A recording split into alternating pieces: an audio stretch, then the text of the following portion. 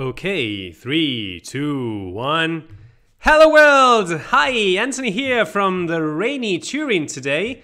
Unfortunately, the weather is not really good, but who cares about that since we still cannot go outside due to the pandemic. And also because yesterday I had a beautiful encounter with a stranger that looked me in the eye and said, "I'm gonna shoot you in the face." Oh, thanks a lot. So I think I'll stay in-house for a while now. These are hard times.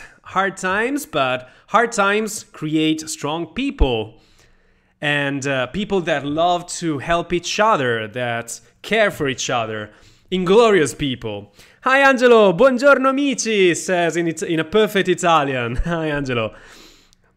So, I think we can start right away, but before that, I want to give a shout out. If you haven't watched the previous stream, last Wednesday's stream, do it. Not now, maybe, but after this one, you should see it because apart from the usual exercises on objects, we also did a very nice exercise about how to inspect, change, fix, and test other people's code.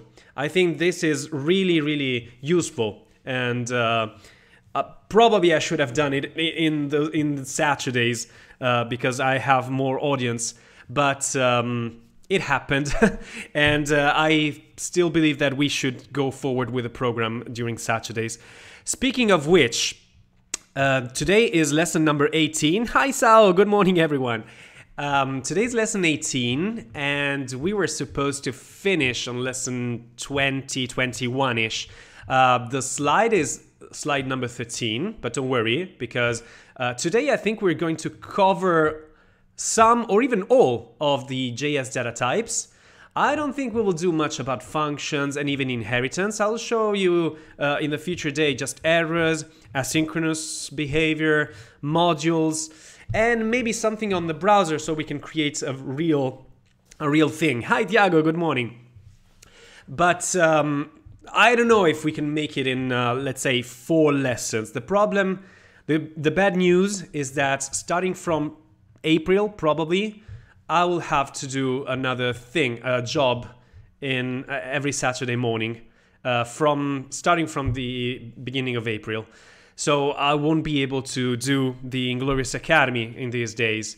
The good news is that if you're okay with that, we can just move it to Sundays. I don't know if Sunday is as good as Saturday for you, but I will keep you updated. I don't know if I have to move the Inglorious Academy in 3 weeks or so. But if I will, well, stay tuned because I'll tell you every single day I can until everyone got the message. Okay, let's go with objects. I saw from your side a good feedback on objects. The feeling that I have is that you have a solid foundation on variables and values, and so objects did not went that bad for you. In fact, you even started understanding by yourselves how an object should behave, which is pretty impressive as a result. This is exactly what I hoped for. So we already saw how to create object literals, and we understood what does it mean to have a reference to an object, which means that you attach a label to an object, which means that if you have 2 labels, they can refer to the same object, which is different from what we saw so far with primitive values, because primitive values, whenever you create a new variable that refers to another variable, it creates a copy of that value. Not with objects. Objects use references.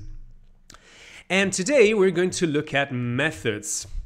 So we already know a little bit what a method is. In fact, a method is nothing but a function that belongs to an object. So this object here is a plain object with 2 properties and no methods, but then I can attach a function as a property of an object, and this function is usually called a method, and that's it. It's the only thing that you need to know for methods. Although there are other things that we can say. So let me show them to you with some examples. So let's do a similar thing to what we saw in the tutorial. I'm going to create a const user, and the user has a name, and I will use my name and my age. My current age as of 2021. Am I 38 already? Yeah, I think so. Yeah. I'm going towards the 39. Yeah. So I've got the user. It has two properties. If I want, I can attach a new property to the user by using dot notation or a square bracket notation, such as user dot, I don't know, happy is equal to true. Okay? Or I can attach a function. So for example, the user.speak is a reference to an anonymous function. Look at this. I'm using a function expression, right? This is a function expression. I'm declaring an anonymous function and I'm attaching it as a property of an object. That's why function expressions are still relevant, still useful. And user.speak can, for example, say the user's name. I can do something like console log, and I'm going to interpolate something like, hi, my name is, and I'm going to interpolate my name. How do I get my name? Well, I've got a reference to the user, so I could say something like user.name. Okay, sounds good. So I've got a user. At first, I created a user with no methods attached. And then on a second moment, for some reason, I wanted to add a new functionality to the user. This is one of the beauties of JavaScript because everything is dynamic. If you have an object, even if it's a constant, you can still change it and you can add properties, remove properties, change properties, even if it's a constant, because user is not the object. User is a reference to the object. The reference is immutable, which means that I cannot say user is something else. This is not going to work because the reference is a constant. The variable is constant, and you cannot assign anything to that, anything else to that object. But you can change the properties. So, for example, you can say, let's say Angelo. User.name is Angelo. You can change the properties inside of the object, but it's not what I'm going to do right now. I'm writing this code just as a rehearsal of how objects work, okay? Let's stick with the method. Const user is an object with name Anthony, age 13, 13, well, I wish, user, which is age 38, and then you've got user.speak, which is a function doing this thing here, console log, hi, my name is user.name. Let's try this code on the terminal on Node.js, and I'm going to do node01 methods. And it doesn't do anything. Why is that? Well, because I defined the user, I defined its method, and I'm not doing anything with that method. I have to invoke this method. So let's also do user, hey, speak. And now, probably, something will happen. Yes, hi, my name is Anthony. Nice.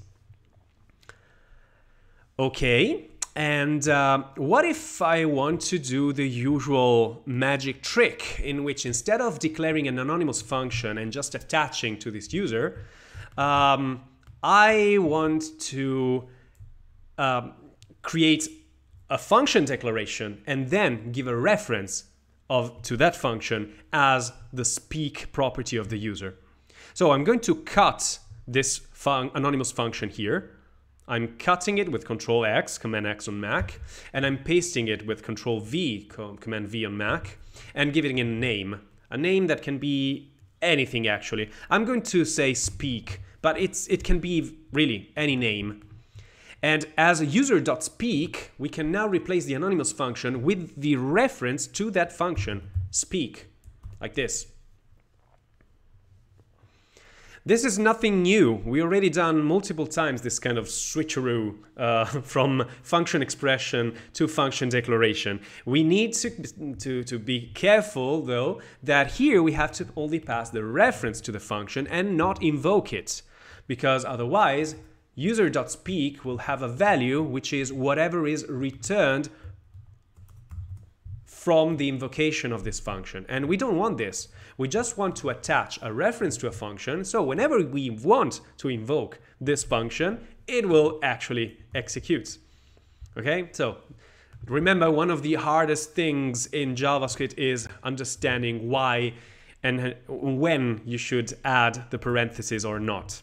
But by now you should have understood it. If you still have problems, don't worry, we can still rehearse it on Wednesdays or any time you want on Discord.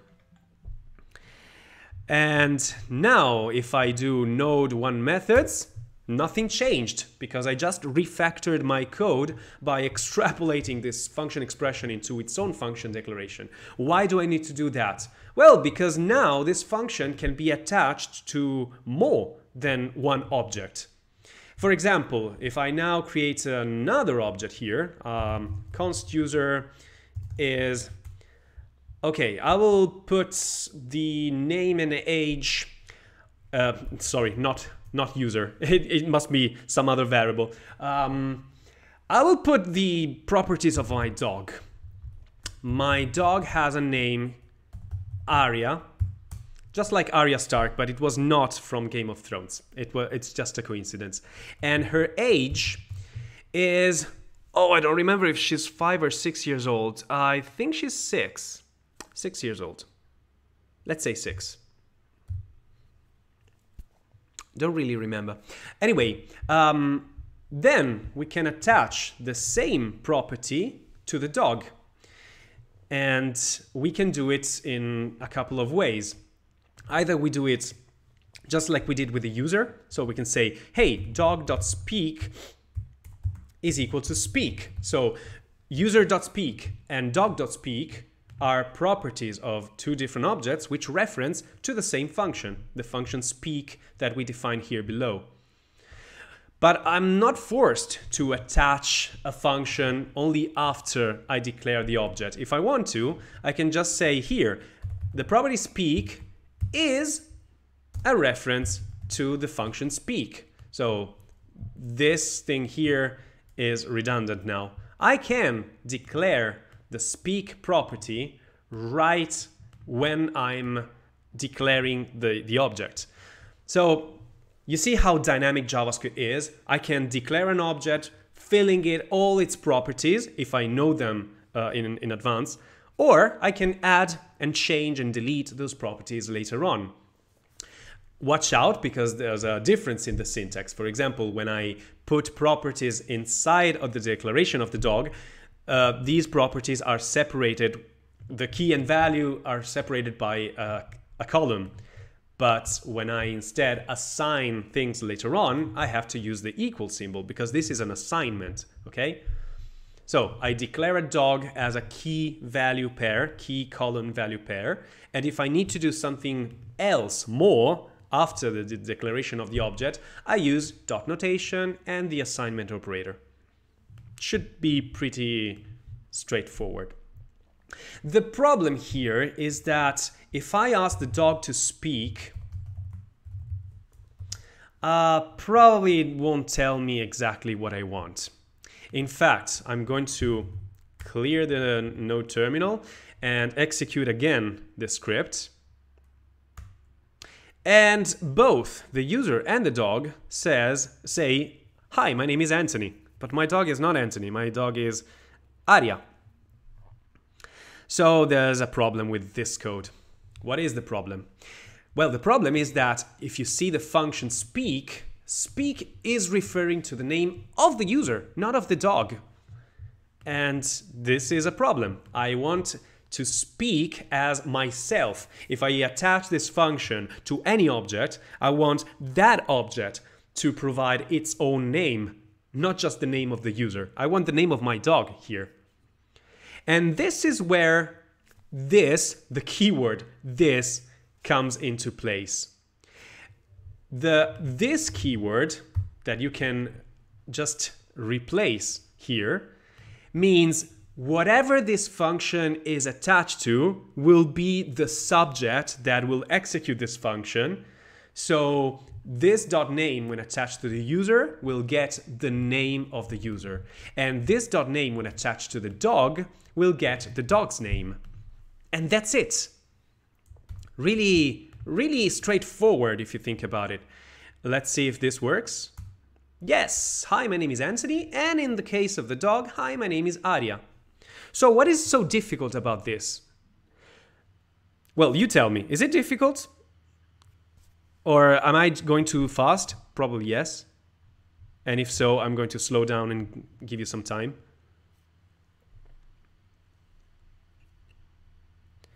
Let's see what you say. So it takes every object in the JavaScript file. Yes, you can say it's like this for now. Yes, this .name is whatever this function is attached to. So in this case, we have two objects, and we attach the same function to both objects in two different ways. And this will refer to the user or the dog. If I create another object, or if I create anything else and attach this function, well, the function will be attached to that thing. And if I instead, that's actually a good question. What happens if I just invoke the function like this? Let's find out. I'm invoking the function, and the function is not attached to anything. So what does this mean in this case? Hi, my name is undefined. Okay? Apparently, this, in this case, since the function is not attached to any object, is undefined. Because, well, in the file, there's nothing that is invoking this function, just the file itself. Isn't that too broad and maybe dangerous if it automatically applies to all objects? Okay, wait a second. It doesn't apply to all objects. It applies to the object to which you are attaching the function. Only that. In fact, if I invoke the function with no objects, this is not attached to anything, and in fact, it's undefined. If I attach speak to the user, then this will be the user invoking that function. And the same goes with the dog. So this can be attached to anything, but it doesn't mean that it is attached to everything at the same time, right? It can be attached to anything. As soon as you attach it to something, it will hold a value of the object that it's invoking that function.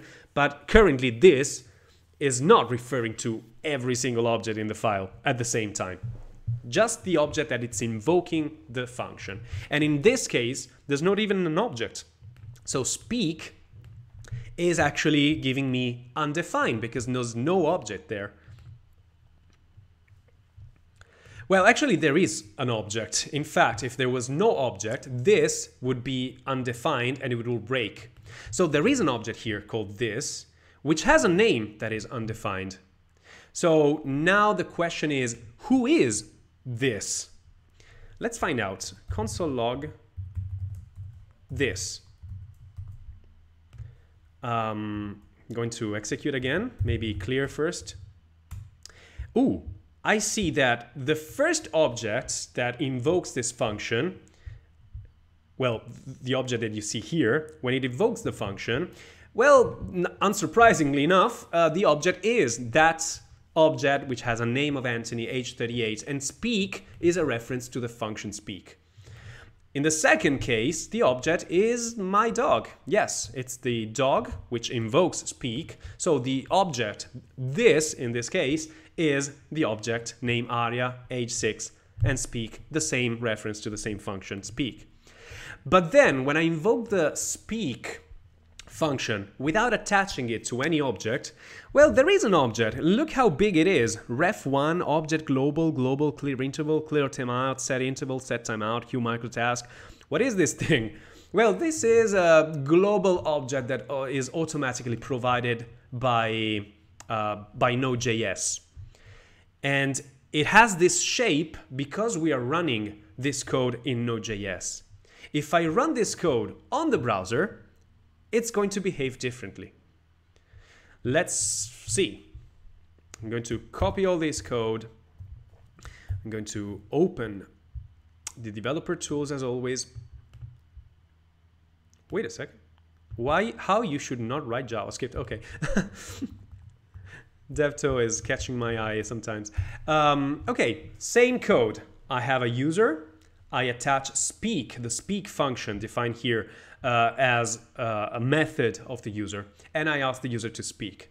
I have a dog. I ask the dog to speak because I attach the speak function in a different way, but it's a similar way.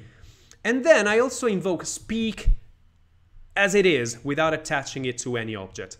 We should find 3 outputs, and let's see what these outputs are.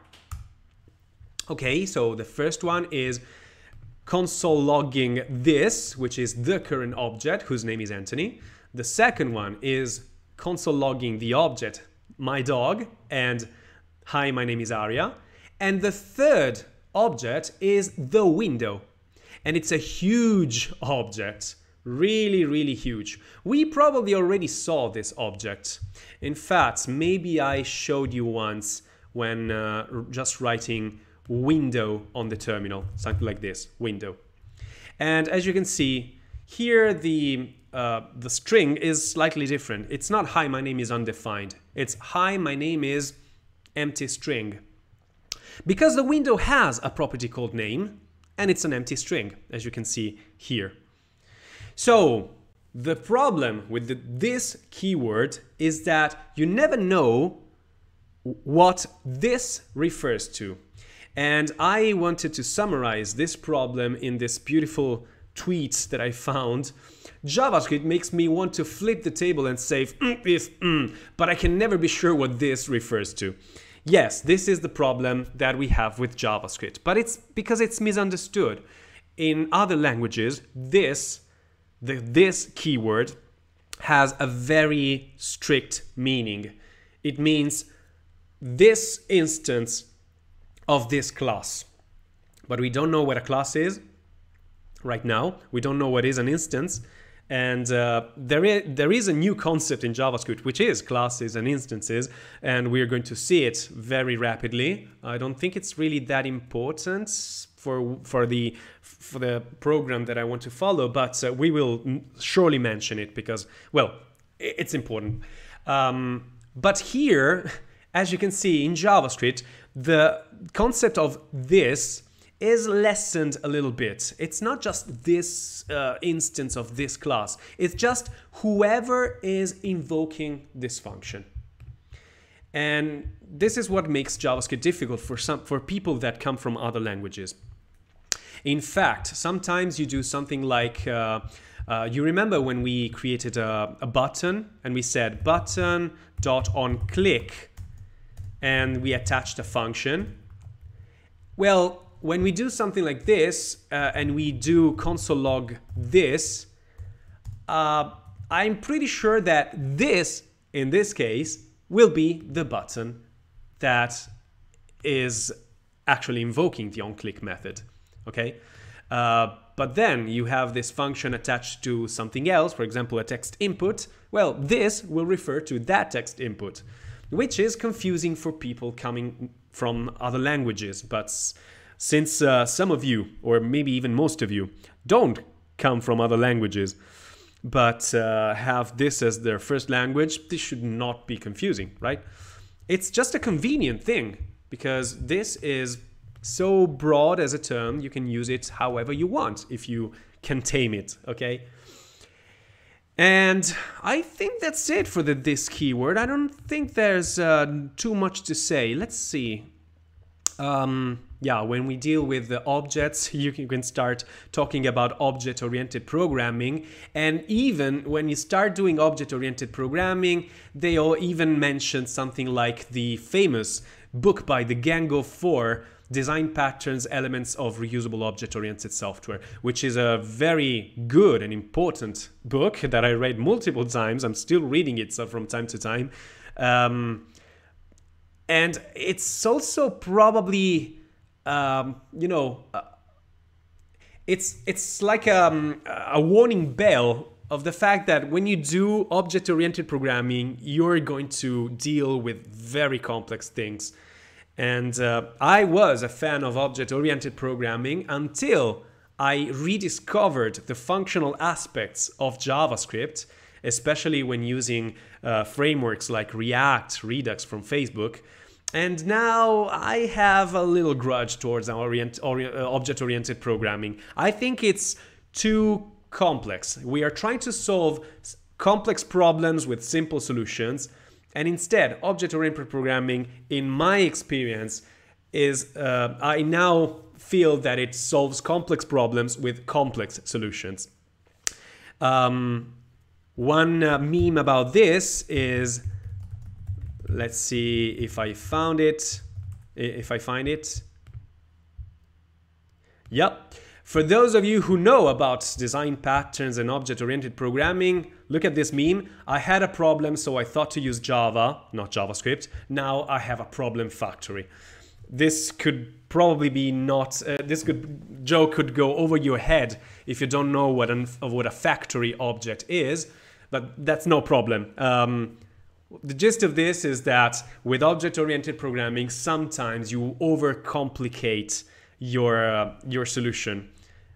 Because object-oriented programming is like this. Well, functional programming usually makes things much simpler. Let's go on. But anyway, I still teach object-oriented programming. I still teach Java from time to time. And it's fine. It's one paradigm. You have programming languages which allow you to program in different paradigms. For example, Java is object-oriented. We could even say class-oriented, and you will see what a class is when we start dealing with classes. JavaScript allows you to do object-oriented or also class-oriented or even functional programming or whatever. There are other languages such as, for example, Prolog, which allow just for logical programming. It's a completely different way of programming. It's a very declarative way of programming. And there's other languages such as, I think, OCaml, for example, which is highly functional. But I think that OCaml, since it has an O in the name, probably also has some object-oriented features. Yes, just like I see here, OCaml is a general-purpose multi-paradigm programming language which extends the Camel dialect of ML with object-oriented features. So every kind of language out there starts with being an object-oriented programming language or a functional programming language, and then it gets extended by adding features from the other paradigm. So you are free to use that language any way you want. JavaScript started as an object-oriented programming language because objects were there from the start. It was not a class-oriented programming languages because the concept of class was not there at first, but then they introduced it. And it has always been a functional programming language, and now it is even more functional than in early days because we have new constructs that allow you to do some more functional programming. And we will see some little things about functional programming. In fact, if you saw the slides here, we've got this one here.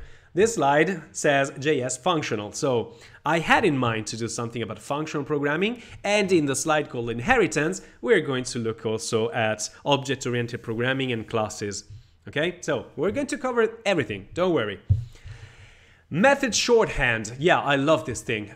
So whenever you want to declare a method inside of the function, so for example, let's attach a method to the user, and I want to add it directly to the user. I can say something like, I don't know, walk. Walk is a reference to an anonymous function, so function expression. And in this function, I will do, I don't know, console log, oops, not this one, console log, left foot, right foot. I'm really running out of ideas here. Okay, so here we are declaring a method as a property called walk inside of the object user. And it's just a function expression. Well, with objects, you have another way to declare these methods. And this way is removing the function keyword and even the column. So you just come up with this,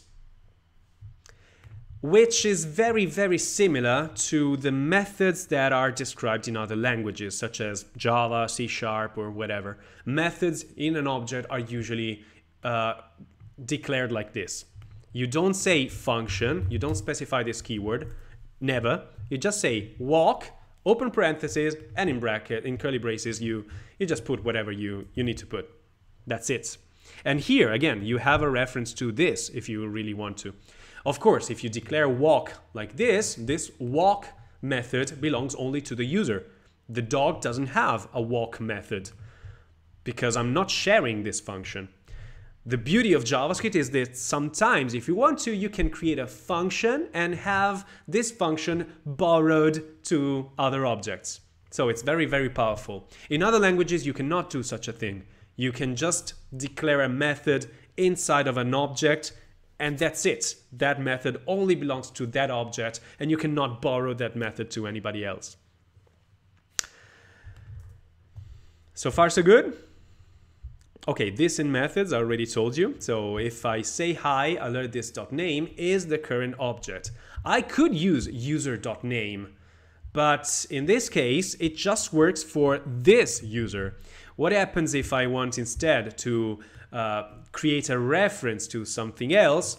For example, in this case, they show you that there is a user with a method say hi that alerts user.name. And then you create a variable called admin, which is a reference to the same object. And then you destroy the first reference to the object. So now there is just one reference to the object, and it's called admin, not user anymore. And here, it's going to break because you lost the connection to the user object. This will not break if instead of user, you just use this. Whatever this object is invoking this function, I'm just going to use this as the object. It's really difficult to explain this stuff because, well, I have to say this in multiple, in different exceptions. This is not bound, as we saw, so you can create a function say hi, and then you can attach say hi to different objects, for example, user and admin, and every one of these objects will tell you something else. For example, the user will say John, and the admin will say admin, because they have two different names. You can invoke the function, the method, as we saw before, or if you want to be fancy, you can even invoke the function with the square bracket notation, which usually is not that important, but sometimes I use this thing, and I'm probably going to tell you something strange for you, but sometimes I want to, for example, I have an object called, let's say, database, and don't write this thing with me, don't worry. We will do something similar. The database is able to create some data, okay, and we have a method that does blah, blah, blah. Okay, this is more pseudocode. This is not real code. And then the database also has another method called update, given the data. Okay, sometimes I want to model the fact that if I want to save the data, if the data is some new data, it should be created on the database, so it should be stored for the first time. And if the data is not new, but I'm just changing it, then I want to invoke the update data, the update method on this data, okay? This is what is usually called an upsert. An upsert means update or insert. I insert a new data if it wasn't there already, and I update this data if it was already there. And an upsert could be created, for example, in a database in this way. We can say, hey, database, do not just create the data, do not just update the data, but you can do whatever you want to do. Const operation is, if the data, for example, I don't know, is new, then use create. Otherwise, do update. And in this case, you can ask the database to perform the operation, whatever it is. So as you can see, I'm combining the fact of retrieving a generic property from an object, given some variable that was calculated elsewhere. But the property can be a function, can be a method. And once I get this property, I can invoke it with parentheses and even optional parameters. Okay, so I'm going to remove this, but it's just one small example on why bracket notation could be useful even for methods, not only for properties that are values and not functions. Okay. Hope it makes a little bit of sense, at least for I don't know, intuitively. Blah blah blah here too. Okay, this is not going to work on your code. You see there's lots of errors. It's just pseudocode to show you what I mean. Okay, if I call with an object, this will be undefined. No, it's not true. Not always. In fact, we saw that if we invoke a function bound somehow to this, and we invoke it on Node.js, this is not undefined. This is some global object that is provided automatically by Node.js. And if you do this exact same thing on the browser, yep, this will refer to the window, to the browser window, which has lots of properties and methods. Okay, blah, blah, blah. Okay, now we can go back to arrow functions and finally understand what is the extra perk of using arrow functions. So let's say that I have to get rid of this part, so I'm going to just comment it out. Okay, I have this function speak, and I'm invoking this function without a context, without this.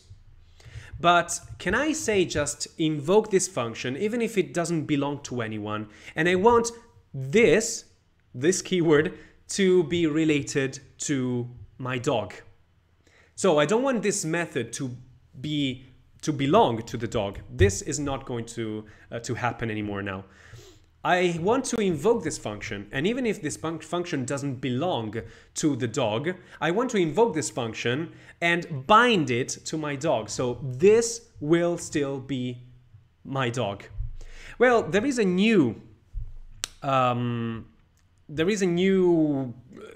construct in JavaScript, which is not really that used. In fact, I'm going to show it right now, and then we can just get rid of it.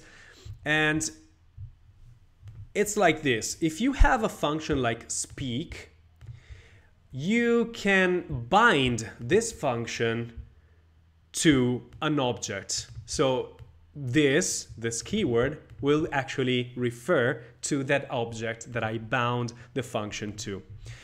How do you bind this function? Well, functions are strange creatures in JavaScript. In fact, a function, as you already know, is a block of code that you can just declare in multiple ways and then invoke.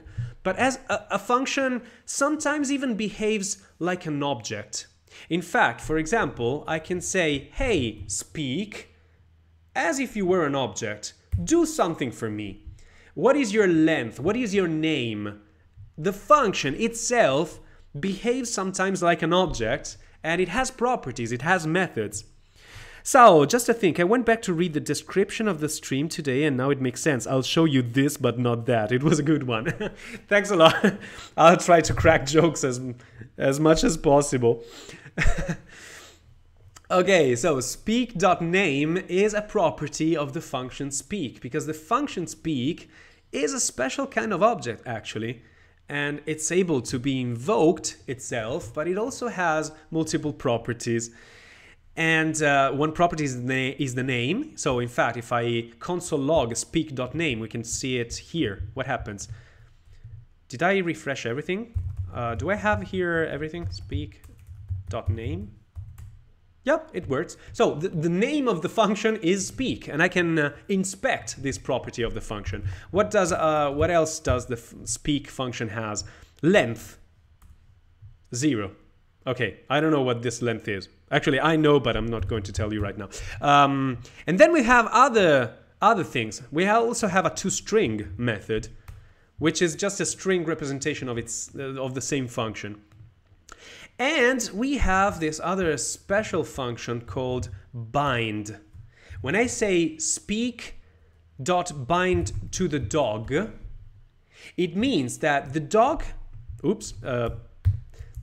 doesn't have any reference to speak, but I can invoke this function speak as if belonged to the dog. So the speak function doesn't really belong to the dog, but it will be invoked bound to the dog. And this just makes it so that this here is the dog itself. Let's see if it works. Yeah, there is also the my name is undefined. It's too much stuff going on here. So let's for example remove this one. I don't think it worked actually. Speak bind to the dog. Oh, okay, I know why. Speak.bindDog doesn't change the original function. Speak.bindDog creates a new function that is bound to the dog, and I have to store this function somehow. So for example, const speak as dog. This is a reference to a new function that is not the original speak function. It's the new function that binds the speak function to the dog. And if I invoke now speak as a dog, then now I should see something different. Yep, apparently the speak function, even though if it was not really attached to the dog still doesn't have the function inside of it. You see, the object itself has just name and age, and it doesn't have the function. But I was able to borrow this function and use it as if it was belonging to the dog. Pretty strange, but sometimes it's pretty useful. But we usually don't use it like this. So don't worry, you don't have to learn by heart this bind method. Bind was a function that didn't exist in JavaScript, so we had to use other libraries that allowed you to add this thing. But nowadays we don't need the libraries anymore because it's part of the language. And also, we've got another cool thing.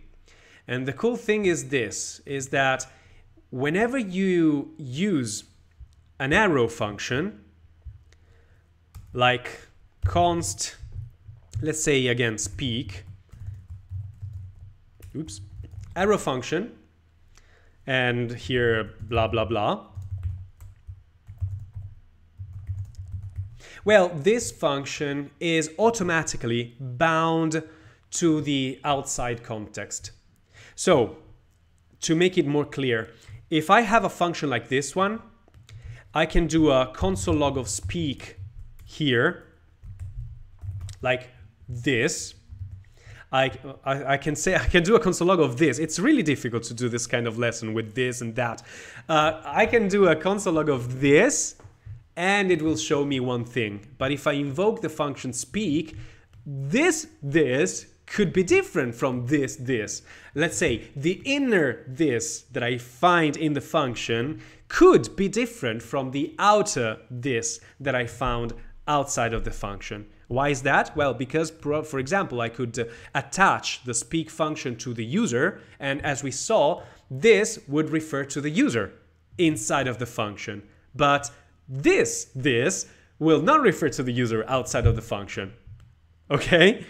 I hope it makes sense, even if I'm saying this too many times. It reminds me a little bit of that old lady which was called To You. Oh, To You. There was a meme about this person. It's an important person. I think should be famous for her scientific achievements, but then she just became very, very, very famous, more famous because of this. Must be a nightmare to sing happy birthday to her. Happy birthday to you. Okay, and this is exactly the same case. It's difficult, but please bear with me because we will make it, we will sort it out.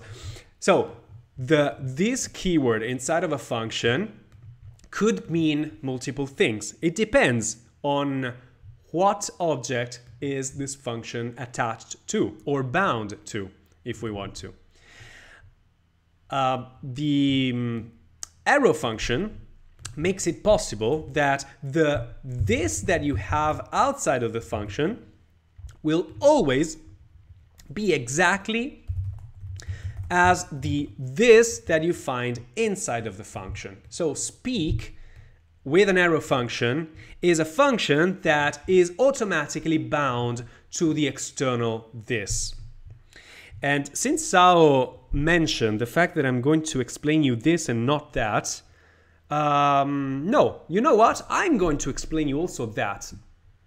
In fact, there is another stupid way to ensure this bounding, and this method is usually creating a variable that is usually called self, or sometimes it's called that. And this variable is referring to this. So if you do console log of that, it shows you exactly the same as this. But then you can use that in here. And when you use that, you are pretty sure that the value of this that is equal to the outer this, because it's referring to the same variable. This is an old way to ensure that a function is bound to the this that you want to, which is usually the external this, not the internal this that we have in the function. This is the old way. You use a variable called that or self. Then someone found out that this is not a good way. Why is it not a good way? Because the function depends on some external variable, and thus this function is not really that predictable. As I already told you, it is much, much better to have a function always dependent on its input parameters and not on some external variable. Maybe I could remove this variable one day and this function will break. Or I could change what this variable is attached to. For example, that is 1 as a string, and this function will still break. Okay? So this is not a good way to ensure that a function is bound to the this that you want to. So that is the reason why I won't suggest you to, I don't recommend you to use the that or self keyword, a variable name. In early days, we had libraries such as jQuery. I think that jQuery has some function called bind. Yeah. Well, this is bind an event type. So I'm not even really sure that it's this one. Or maybe in jQuery it's called proxy. Yeah, it was something like proxy. jQuery is a very old library which probably shouldn't be used anymore, but it's still widely used anymore, a lot. And jQuery is some sort of object, as you can see, jQuery, that has a method called proxy in which you pass a function, you pass a context, which can be an object, and this will create a new function that binds the function to that context, ensuring that this that you find inside of the function is referring to this context. Okay? This was jQuery. Then we had other libraries. I already mentioned Lodash multiple times. Lodash is still a relevant library nowadays because it has multiple useful methods. And one of those methods is called bind. And it's probably not that important anymore because bind is now part of the JavaScript language. But it's exactly the same thing. You ask to the Lodash object to bind a function to this argument, to the context. And this will create a new function that binds this function to this context. And now you can do this either with the language itself without needing any library. So speak.bindDog is creating a new function that is bound to the dog. Or if you want to, you can just use an arrow function, and the arrow function will make sure that the outer this and the inner this are the same. It will not make sure that the inner this is dog if the outer this is not the dog. So watch out. I know it's a little confusing, but don't worry, because it's not really that difficult. You just have to keep it in mind, and as soon as you come up with exercises or real life scenarios, you have to remember only the most important part, which is this keyword inside of a function does not always refer to the outer this. If you want to make it related to the outer this, you have multiple ways, but nowadays the best way is probably to use arrow functions.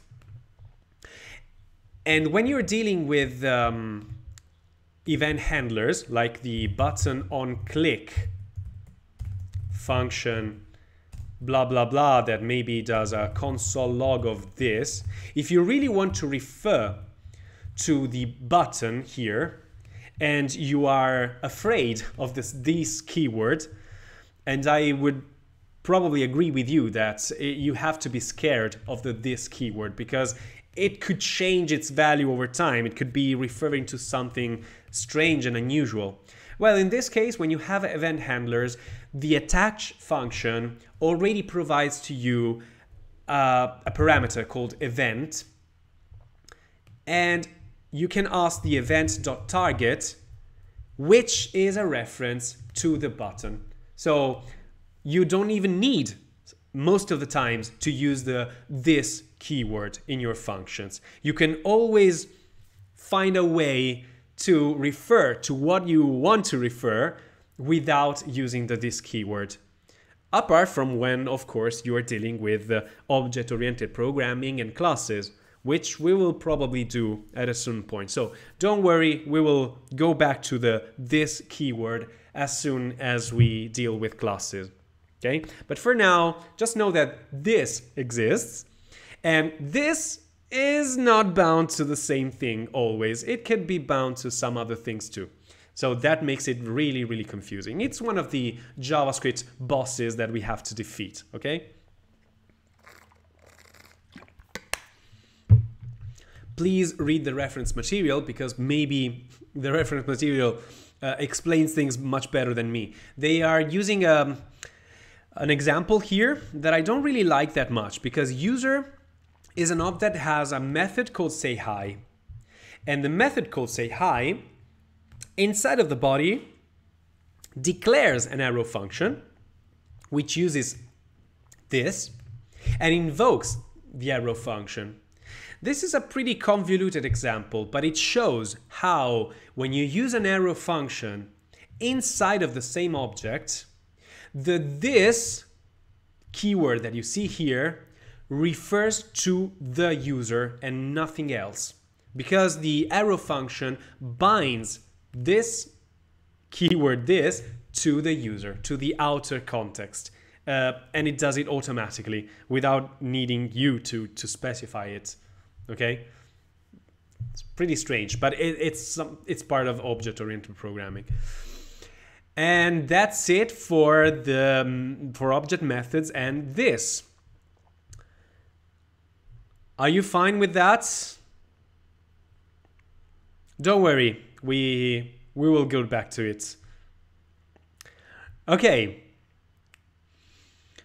So JavaScript is a functional programming language, and yes, this is complicated. Yes, Angelo, I know. And don't worry about it though, because it just feels more and more natural the more you practice with it. Right now, I just showed you some examples, and the examples are probably too abstract. I'm trying to provide some more concrete examples, but it's very hard to provide you concrete examples if I haven't shown you anything about event handlers or something like that. Or these things are really useful when you deal with some frameworks. For example, in AngularJS or in React or in Vue.js, you see these things in action. But there's no use to explain you React right now, because there's so many other things that you still don't know. And so it's better to leave them for now, for a second moment. So JavaScript is a functional programming language, and it's also an object-oriented programming language. And some people say that JavaScript is more object-oriented than Java or C#, because Java and C# use a concept called class, a class, and JavaScript is object-oriented, has always been object-oriented, without the need of classes.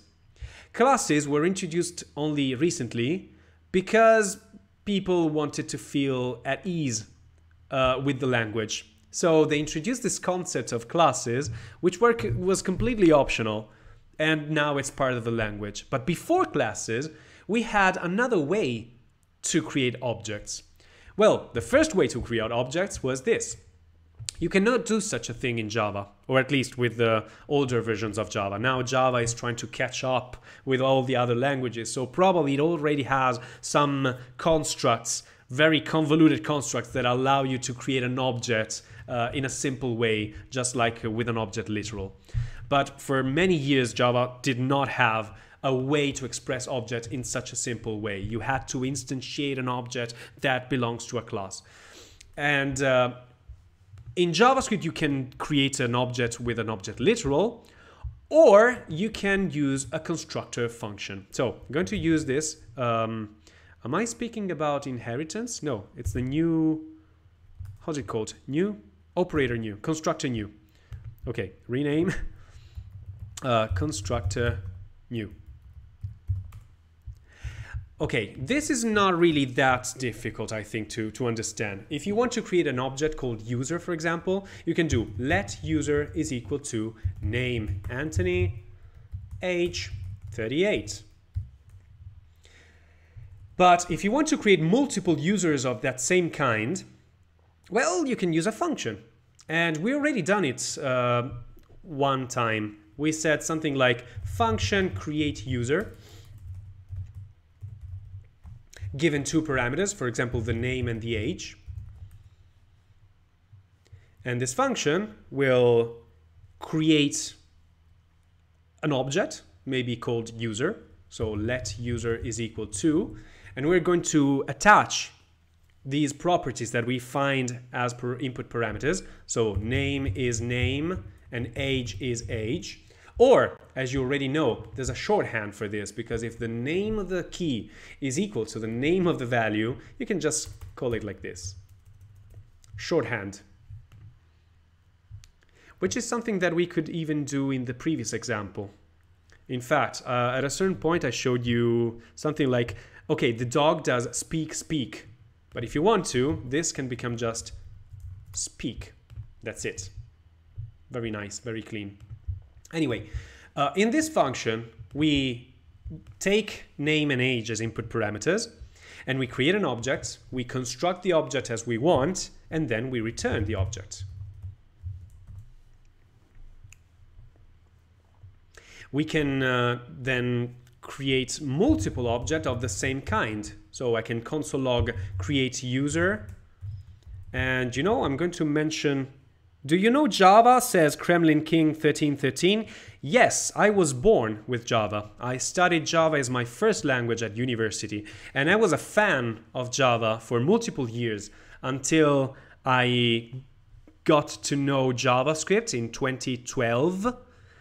And I slowly grew fond of JavaScript more than Java. But I still teach Java. I don't use Java in my daily job because I usually prefer to use other languages such as JavaScript. Do you know Android programming? Yes, I know some Android programming, and I would recommend you to not use Java for Android programming. Probably you know Kotlin. If you don't know Kotlin, look at Kotlin. It's probably a better solution, a better language for Android programming, if you want to do native Android programming. So, create user. I can go with creating multiple users. For example, how can I reach two layouts from one Java file? Sorry, I cannot help you right now. I'm in the middle of a lesson about JavaScript. And it's a good question. So if you want, you can reach out on Discord. We have a Discord server Oop, not server boost. We have a Discord server. If you're not there already, I can invite you right now. And we can discuss about this. We can help each other in the Discord channel. No limits. I will try as much as I can to help you when the lesson is over. Okay? So, with this function, as you can see, given any name and any age, I can create any kind of user with that name and age and return it. So I can, for example, now create multiple users. I can create Angelo, but unfortunately I don't remember your ages, and it's probably not even that important. I think that Angelo is slightly older than me. I don't remember. I'll say you're very young, you're 18. Then we've got Sao and Tiago, for example. Console log, create user.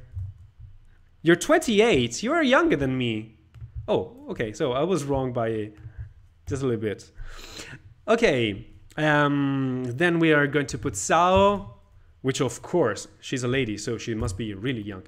And console log, Tiago. Let's put Tiago here. And Tiago, I know that they studied chemical engineering together, so I would say that they have the same age. And since Sao is 18, Tiago is 18. Okay, random numbers, because I don't want to invade your privacy. Now, if I try to execute this code, the user is completely useless right now. I'm going to use this function to create multiple users. And so I'm doing node 02 constructor new. And as you can see, I've got one function that made the construction of 27, almost 28. Oh, so you're almost the same age, guys. And I think that Tiago is the same age too. Okay, younglings. As you can see, one function to rule them all. One function allows me to create multiple objects of the same kind. And in fact, sometimes we call these kinds of functions a factory function. You remember the meme that I showed you before? I had a problem, now I have a problem factory. This is not completely related to that factory concept there, but it's similar, because a factory in software engineering is usually something, a function or an object or whatever, that is able to build other things. We are slightly complicating things, but it's not really that complicated. In JavaScript, this is not really that important. I'm just going to give you this information for culture. But in JavaScript, there is a special kind of function that has always been available. And this kind of function is instead called a constructor function. Constructor function. Which behaves exactly the... Well, constructor function. No! Constructor function. And this function behaves exactly the same as a factory function, but it has a slightly different syntax. The function is usually called like this. Function. The name is not the usual function name, which is a verb in the imperative form. It is usually the name of the object that I want to construct in Pascal case. So for example, if I want to create users, this function will be called user with a capital U, given the name and the age.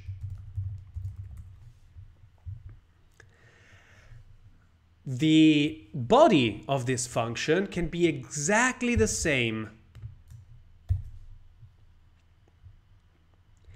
And the way you use this function is always, if you want to, exactly the same.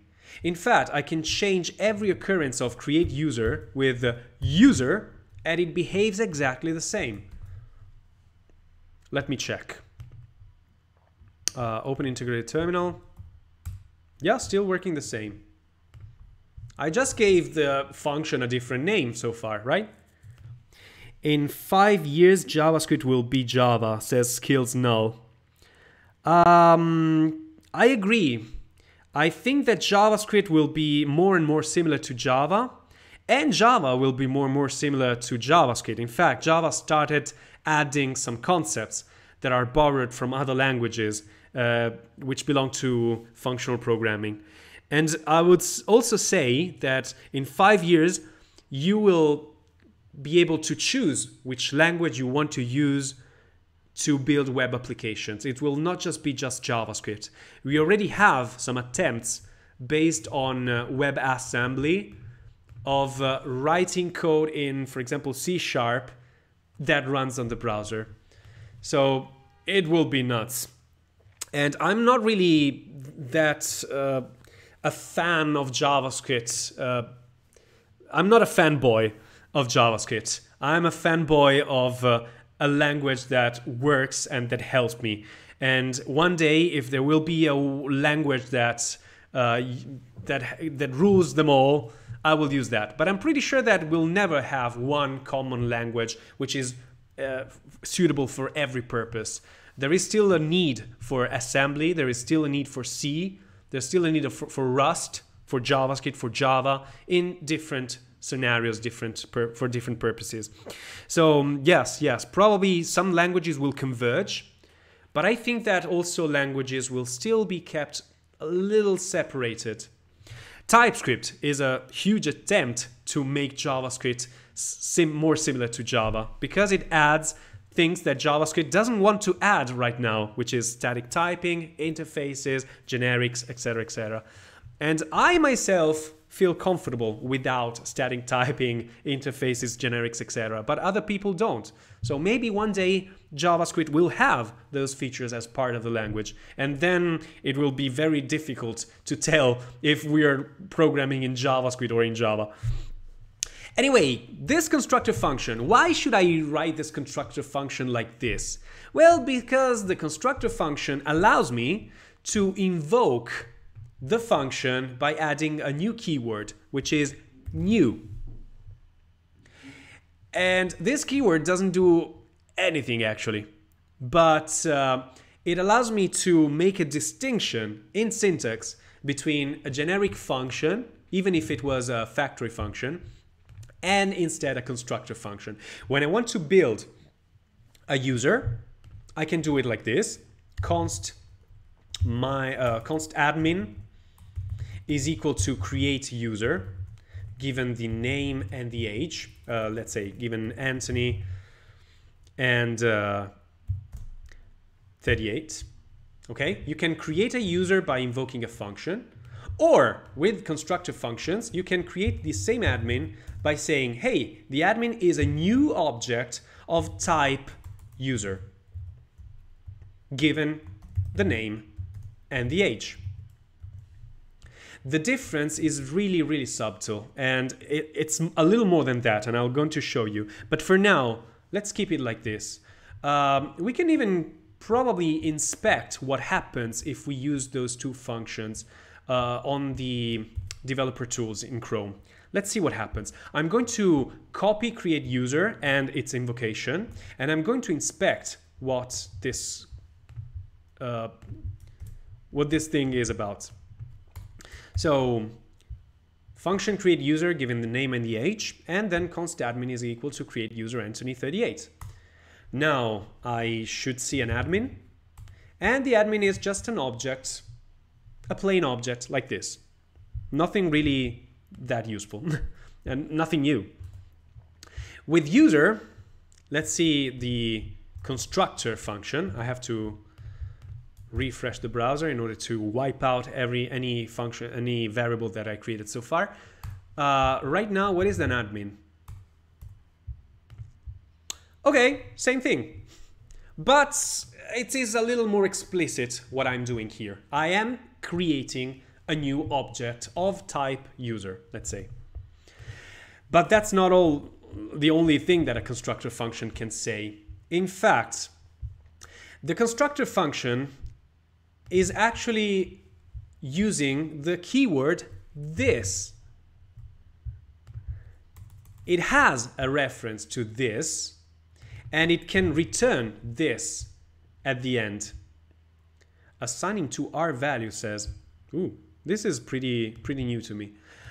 So the user, the constructor function, has a reference to this, and I can attach things to this. It's like it says, I'm going to create a variable called this, and I'm going to attach properties to this variable, like this age, and then I'm going to return this.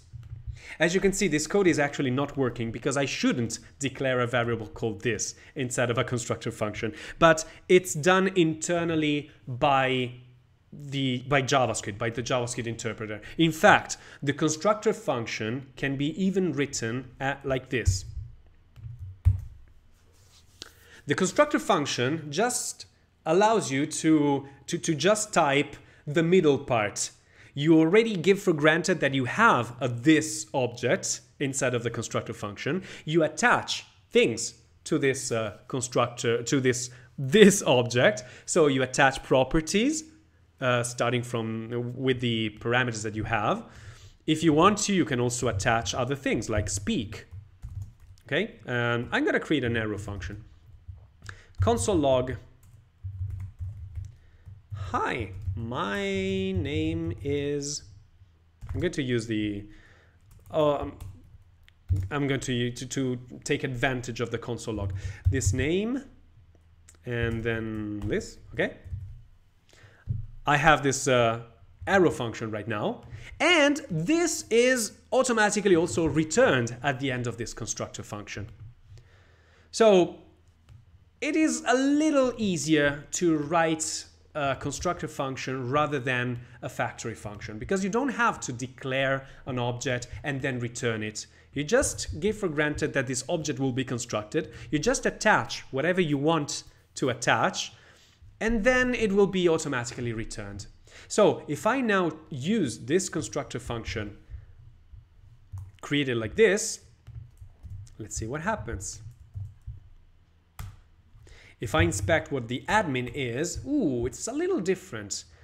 It says that it's an object of type user. I see user here. It's slightly different from just a plain object. This is an object of type user. And as an object of type user, it has an age, it has a name, it has a speak function, and it behaves exactly the same. Admin, speak, hi, my name is Anthony, and it works exactly the same. But now it has an extra information. It is an object of type user. And this allows also for some other concepts like inheritance, which we are not going to probably discuss right now.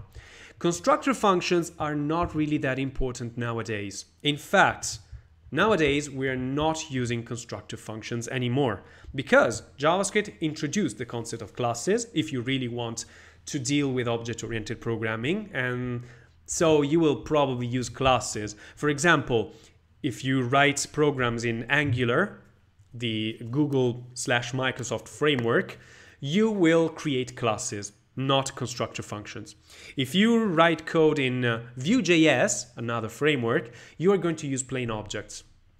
And if you're using React, you could use classes, but the trend is now using just functions. Functions that look like this because they are functions that have a capital letter, a capital initial letter, but in those functions you're never going to use the keyword this.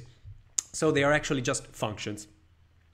So as you can see, there are multiple ways to use JavaScript, and there are the three most important frameworks out there for building web applications start with their own preference. Angular with classes and object-oriented programming, Vue.js with plain, simple objects, React starts with functions. That's why you need to know everything, because if you are a React developer, you can stick with just functions maybe.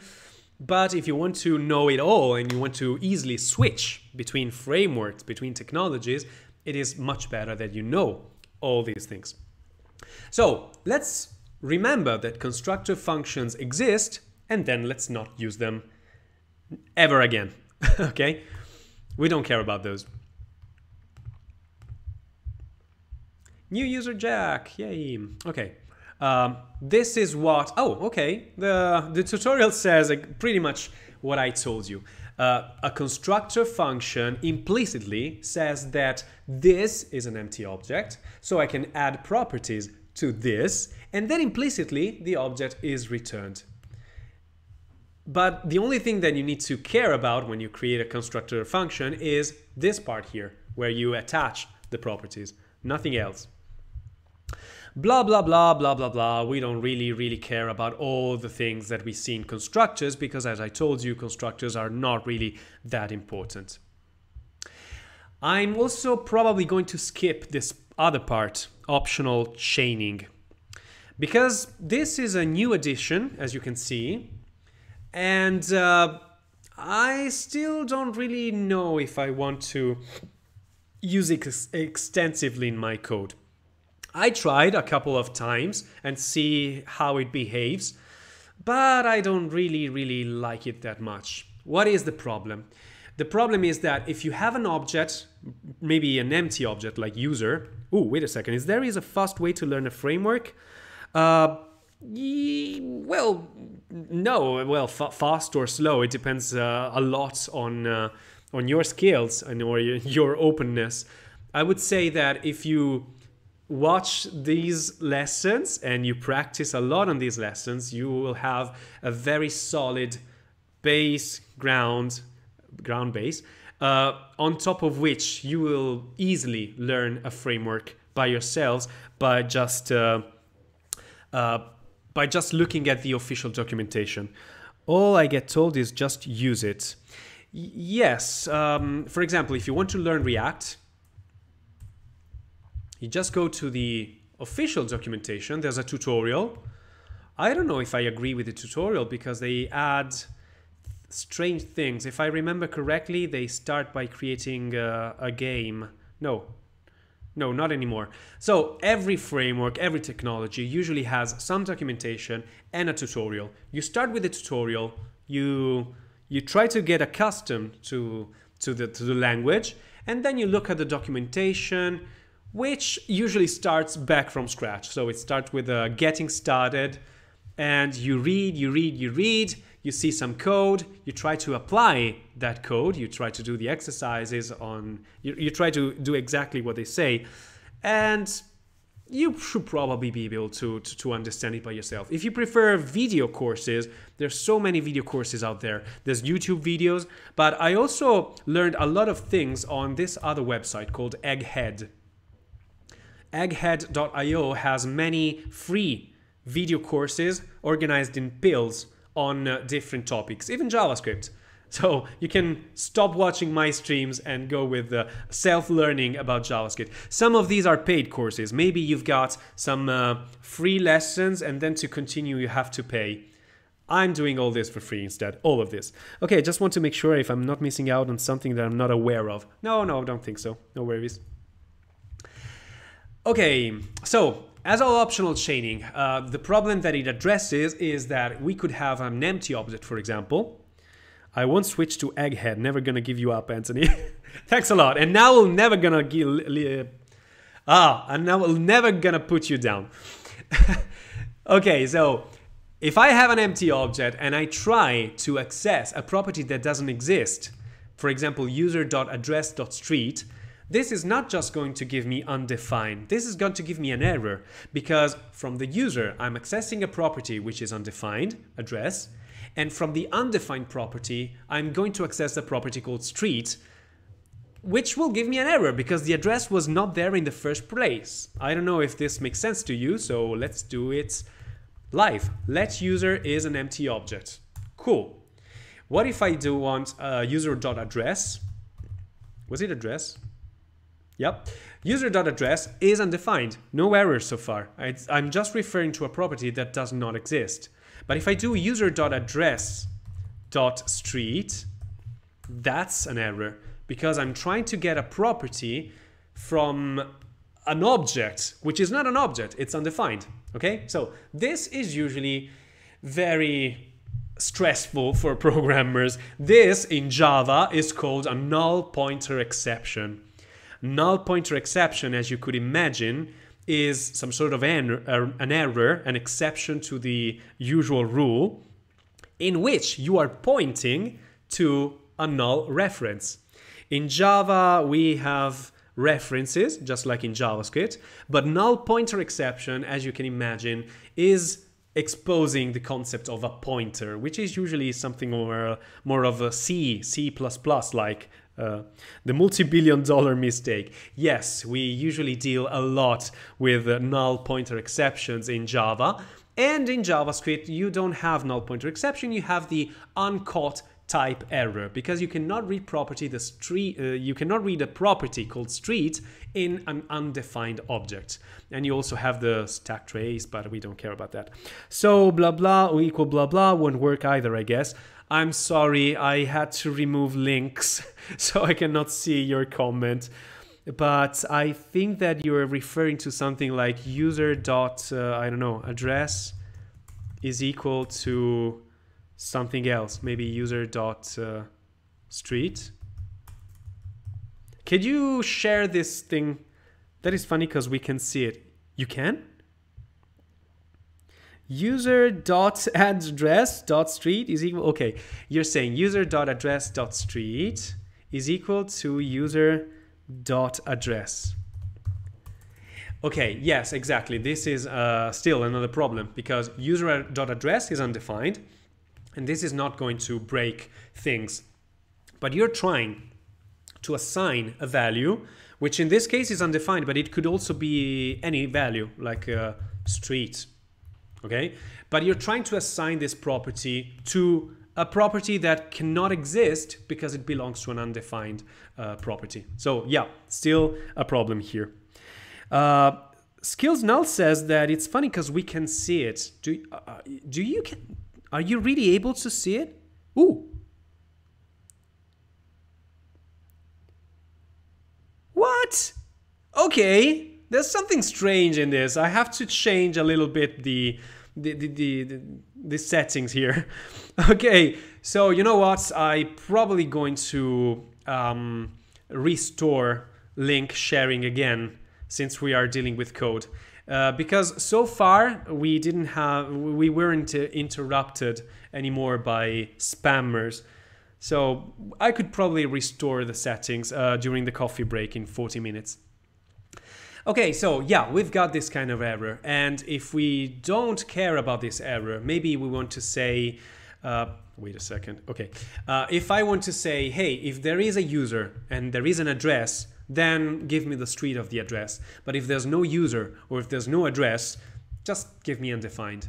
Well, there's this new operator that I'm not recommending you right now to use right away, but it's optional. It's a new addition. You can say user question mark dot address question mark dot street. This should not break. It's just telling if there is a user, then go forward. Otherwise, just return undefined. And if there is a user address, then go forward, otherwise just return undefined. And in this case, it gave me undefined because there was a user, but there was no address. So it stopped there without giving me an error. That's it. This is the optional chaining operator, which could make things a little complicated. If you don't use the optional chaining operator, you can still do something like this. You have an empty user object, you ask if there is a user address, then give me user address street. Otherwise, give me undefined. But this is pretty long. Or you can say, you can have even a longer thing, like if there is a user address, then if there is a user address street, then give me user address street name, otherwise give me null, otherwise give me null. As you can see, this ternary operator is pretty bad looking. You can even do this with the AND operator if you want to check for truthy or falsy values. So if the address is truthy and the address street is truthy, then give me the user address street name. And this is already better, but of course, an empty string is a falsy value. And if you want to return an empty string because you think it's a valid value, then this will not work for you. That's why we have an optional chaining. With optional chaining, you just say, if there is a user and if there is address, give me the street. Otherwise, just give me undefined in any step of this process, in any step of this chain. And that's it. I'm not going forward on this. It's probably not really that important. You can use it also for methods. Who cares about that, really? I'm sorry, I'm unfamiliar with JavaScript. Was that a double ternary? Yes, yes. And then you can do it also with other languages. Yes, it was a double ternary. It was pretty bad looking. Or is that just how it looks? No, no, it was. There is also another new part of the language. It's the symbol type. And I'm not going to explain it to you because in my daily experience, I never happened once to need a symbol. A symbol allows you to create a variable, unchangeable, so a constant, that is unique throughout your whole application.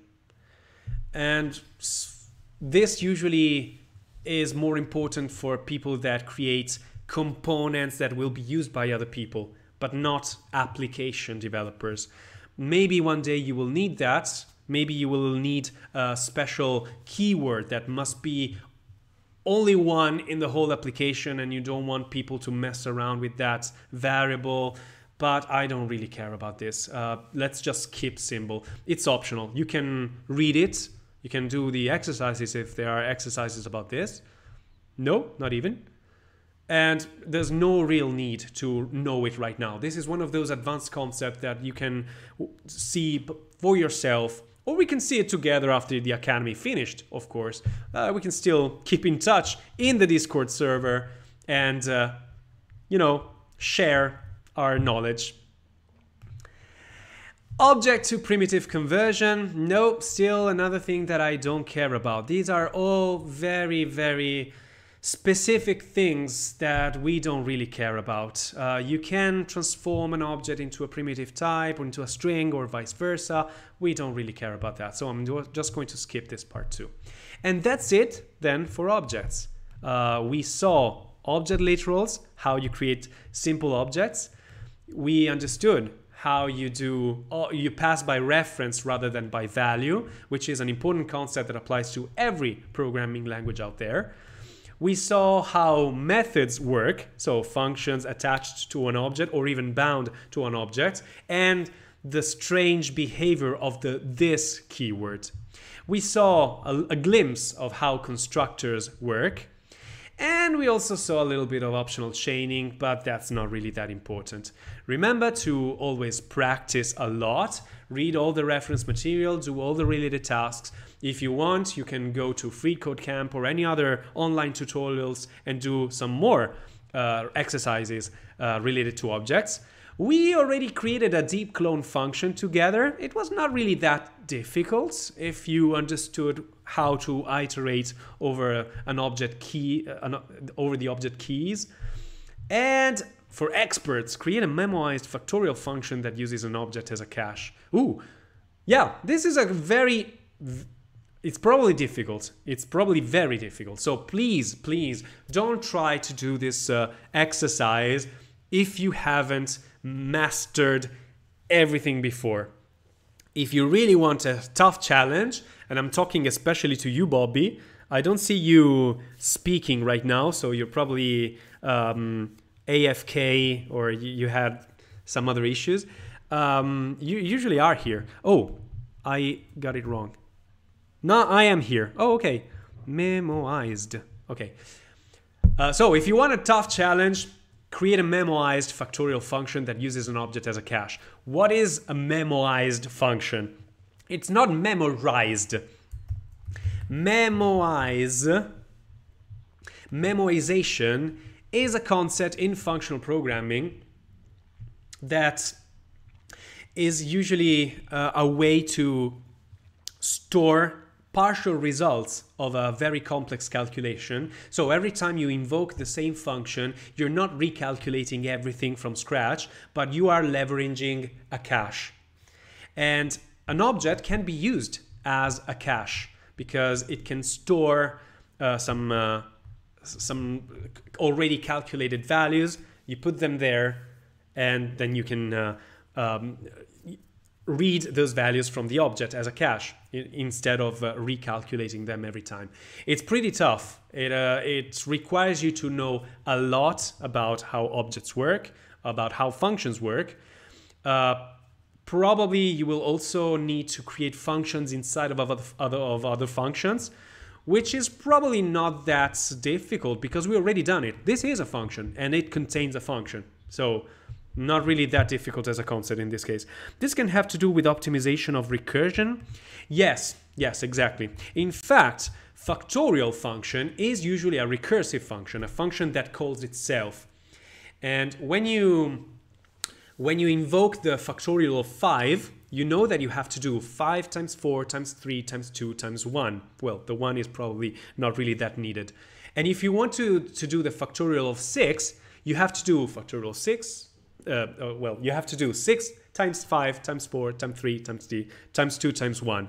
But you already calculated the factorial of 5, which was 5 times 4 times 3 times 2, etc., etc. So maybe once you have invoked the factorial of 5, the factorial of 6 could be do 6 times whatever you already calculated for the factorial of 5, which could be a value that you already calculated and cached somewhere else. So yes, exactly. This can have to do with optimization of recursion because you're not doing all the calculations back again. You're doing it just once and then reuse the same value. But it's very, very hard. So it's just for those people among the audience who probably already know a few of the concepts, are at ease with some of these concepts and want an extra challenge. Then we can move on to slide deck number 14, which is about data types. And we are going to run through some of these lessons very quickly because I don't really care too much. We're just like with CSS, we're going to have a look at many things that you can do on primitive types. Some things that you can do on numbers, some things that you can do on strings. Some of these things you have found them by yourselves. I saw you recently. I saw in previous lessons that you were already doing something like number.toFixed or I don't know, toString or something like that. So you found out these functions by yourselves. And so I'm not going to just run through all of them because it would be really, really boring. But in the data types lesson, we finally have the part about arrays, which is very important. And also some things about strings, which is quite important. So let's go with data types. Methods of primitives. And I want to show you the joke here. And this is Rolf, your anesthesiologist. Haha, primitive methods for anesthesiologists. Okay, methods of primitives. So what is a primitive? Anything that is not an object so far, or a function. So a primitive is a string, it's a number, it's a boolean. We also have null as a primitive, undefined as a primitive. We also have symbol, which we completely skipped. And there's also another kind of a primitive type which is pretty new. It's called big int. And it's just a number, an integer number, with more precision. You can create bigger numbers with big int because computers are limited. They allow you to create numbers up to a certain limit because that limit is driven by the number of bits that the processor that you have is using. You have a 64-bit processor, you can create a binary representation of a number up to 64 bits. If you need a larger number, usually you don't, but if you need a larger number, then you can use this big int, which overcomes the limitation of the processor somehow. But we don't care about big int or symbol. We just need to stick with the usual stuff. Those primitive types behave strangely because they can be used sometimes as objects. For example, if you create a string, which is a primitive type, you can then ask methods. You can invoke methods on that string, even if the string is a primitive type and not an object. And this happens in JavaScript only. In Java, for example, the string is not a primitive type. It's actually an object. Well, int is a primitive type, and you cannot do anything on the int. You need an object called integer. So in Java, things get more complicated, and I think in C# too. Because you have primitive types and you also have objects. If you need just the number 2, you create a primitive type.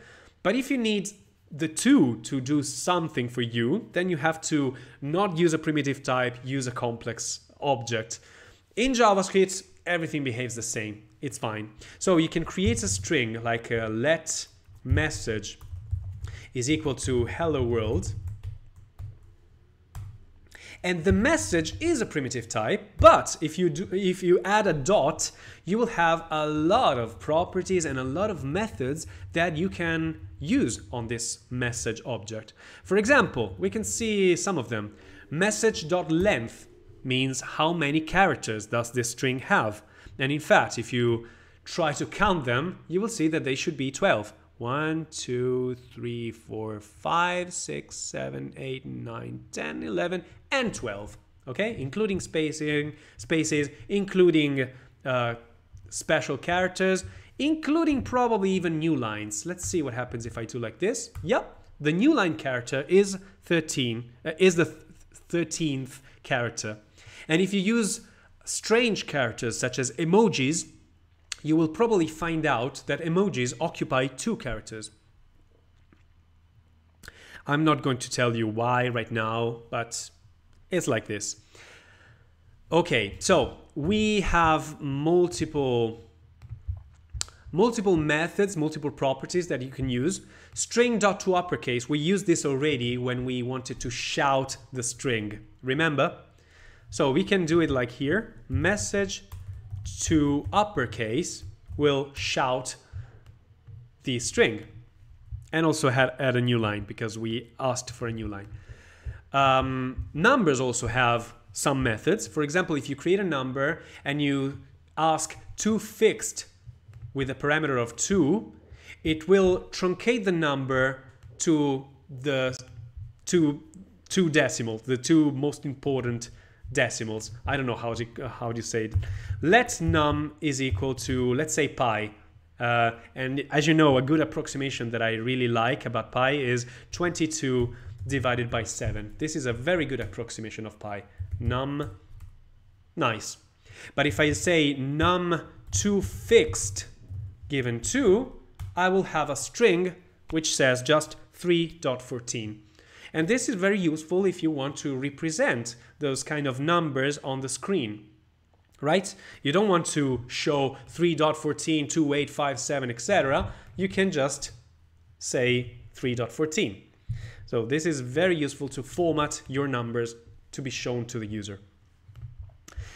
And yeah, we've also got some construct like number or boolean. We already saw these. We said that we can convert anything into a number by saying number of 12. And it's the same thing. As you can see, this function, number, has a capital letter. So this is not just a function. This is actually a constructor function. You can use it as a new number of 12 and it will create an object of type number. Or you can use it without the new and it will just do the conversion. So you can use these kind of functions in multiple fashions. But as I already told you, don't use constructor functions. Just don't. Don't worry about that. So now this tutorial is going really in detail on anything that you can do on data types. We will run through them very quickly. If you want to try some of them, please ask me to stop there and try, because maybe you didn't really understand one point. But I think that most of these things are really, really easy. They are not the for loop. They are not declaring functions. They are not the this keyword, okay? So, for example, you want to declare 1 billion. You can do it pretty easily by adding a 1 followed by 9 zeros, which is sometimes difficult to write and especially difficult to read. There's a new addition in JavaScript which allows you to separate the quantities with these underscores. It doesn't change anything from a syntactic point of view, but it makes the number more readable. Never used it in my life. but if you like it, it's there. It's one of those syntactic sugars that we have in languages. Syntactic sugar just means that you could write things in the usual way, but to make things more readable, there is some constructs in the syntax that sugarcoat your pill. Okay? There's also another kind of representation that is very used in science. You will find this in scientific calculators. So1e9, 1 exponent 9. This means 1 to the power of... I'm not saying 1 to the power of 9, which is wrong, but it's 1 to the power... I don't know how he called it. You have to put just 9 zeros. How do you call that? Please, chemical engineers, help me on this. The exponential notation is going to do something like, 1 times 1 followed by, 10 to the 9, you say. Are you sure? 10 to the 9. 1, 2, 3. 1, 2, 3. 1, 2, 3. Yes, you're correct. I'm sorry. Yes, this means 1 multiplied by 10 to the power of 9. And it's exactly the same thing. So that's why it's 1e9. 1 multiplied by 10 to the power of 9. And why do I say 1? Because if I want to, I can create 3e9, which is 3 times 10 to the power of 9. Okay? So it must not be just 1.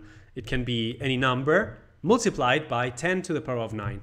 So for example here, 7.3, 10 to the power of 9. Okay, Angelo says 6.02 times 10 to the power 10e23 is the only chemical constant I still remember, right, Santiago? Lol. What is that? The Avogadro constant? Is it called like that? Okay. Very well done, Skills Now. Thanks for helping me out on this. I did university many years ago, and then programming didn't allow me to continue rehearsing this stuff. So I'm a bit rusty on maths, and I was never really good at maths. So you can do 7.3 E9 to say 7.3 billions, which is exactly the same as doing 7 followed by 300, 7 by 0.00000, or you can use the underscores. So we don't really care about this. You can also use negative exponentials, so you will go to the decimals. And you can also use other bases. You have an awesome memory, Angelo. Good. I think so, yes. Although no clue what it was, just remember the figure from school. Nice. Yeah. Is it the Avogadro number? Avogadro constant? Yes. We can see it here. 6.02 times 10 to the power of 23. Okay. We can represent numbers in different ways. I don't remember even if I showed you before, but if you provide a number and then you complete it with x, if you start with 0x and then you use numbers, ciphers from 0 to f, so 0, 1, 2, 3, 4, 0, 0, 1, 2, 3, 4, 5, 6, 7, 8, 9. But in hexadecimal, you have 16 digits. So you can use A, B, C, D, E, F. So in that case, you can represent them as numbers natively in JavaScript like this. 0xFF means 255 in decimal numbers.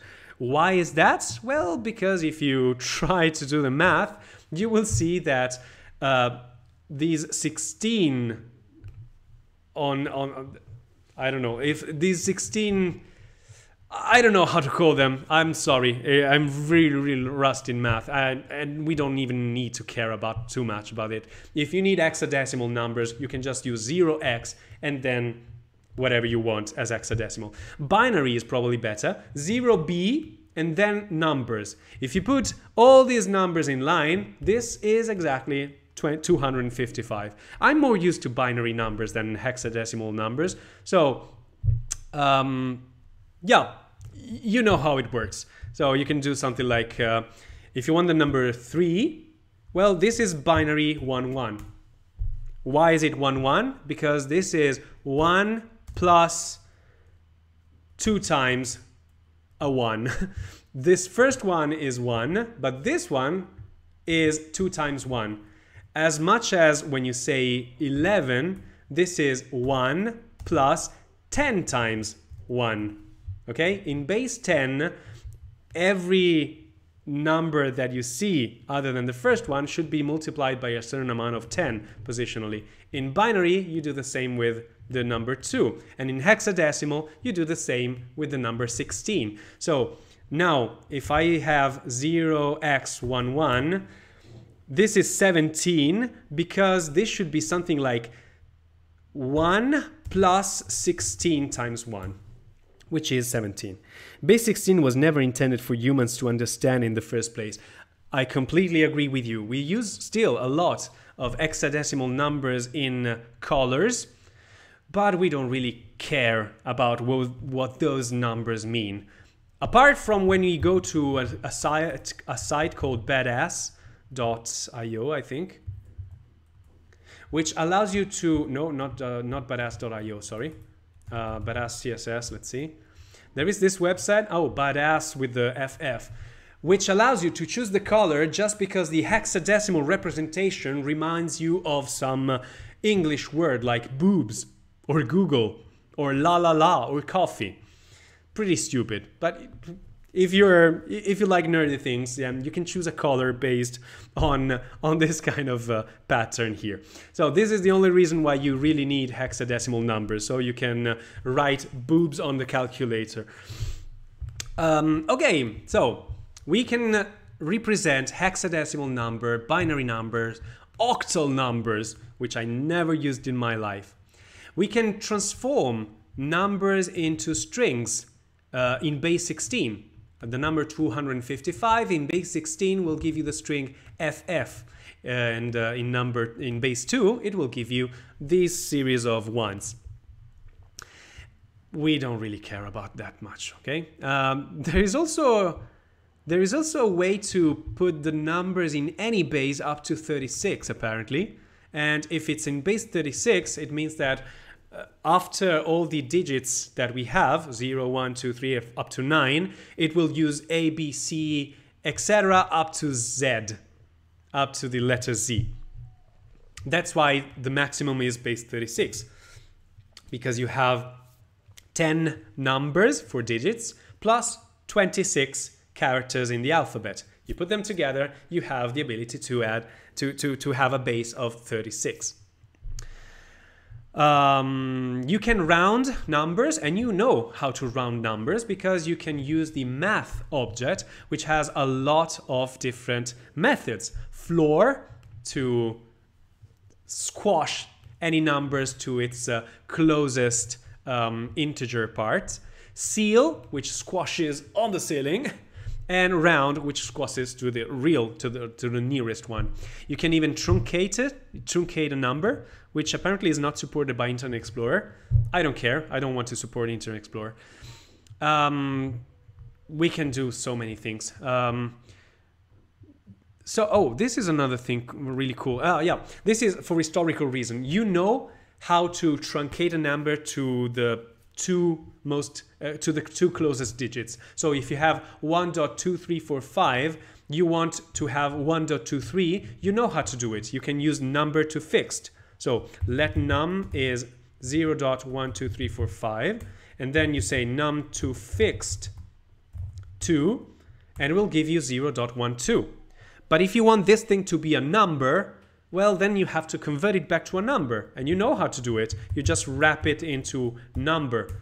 Or maybe if you want to be a smart ass, you can just add a plus in here, and JavaScript will do the conversion automatically. This is the usual trick that we saw so far.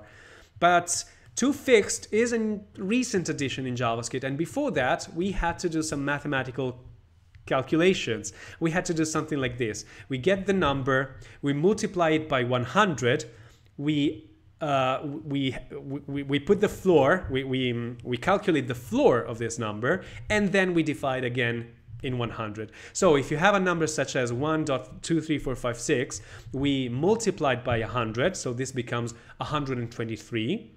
So we shift, right? We shift the numbers 2 places on the left. Then with floor, we just have 1, 2, 3, and then by dividing by 100, we shift back again on the right, and we just have 1.23. This was a clever way to truncate a number into its decimals, the number that you want. If you want 2 decimals, it's multiplied and divided by 100. If you want 3 decimals, you multiply and divide by 1000, etc., etc. But now we've got also another way, which is num2 fixed. And this gives you a string. So remember to, oh, wait a second, here it is. Remember that if you want a number, you still have to convert it back again to a number by wrapping it into the number function or adding the plus in front of it. And this will spare you the headache of remembering how to calculate this thing here. Imprecise calculations, we already saw some quirks in the JavaScript language. If you want to create a huge number, too huge for the computer to comprehend, it will just default to infinity. And if you try to check what the value of 0.1 plus 0.2 is, it will not be 0.3. It will be 0.30004 because of rounding errors in the computers. It's a rounding error that the computer never wanted to fix because it's not that important. Usually when you deal with decimal quantities, you don't need an exact value. You just need a value that is as close as possible to the value that you want. If you want to deal with precise quantities, then, well, you have to use something else. Maybe you need some extra library that allows you to perform exact computations. Maybe you want to use big int if you're doing computations with big integers and you want to support integers that are much more than this. So there are ways, but usually you don't need them. I never needed to use something that was exactly the sum of 2 decimal numbers. And this does not only relate to JavaScript. As I already told you before in previous lessons, this is a problem that almost every programming language has. It's in PHP, it's in Java, in C, Perl, Ruby. I don't know about Python. Does JS have an approximate function that lets you round that way? I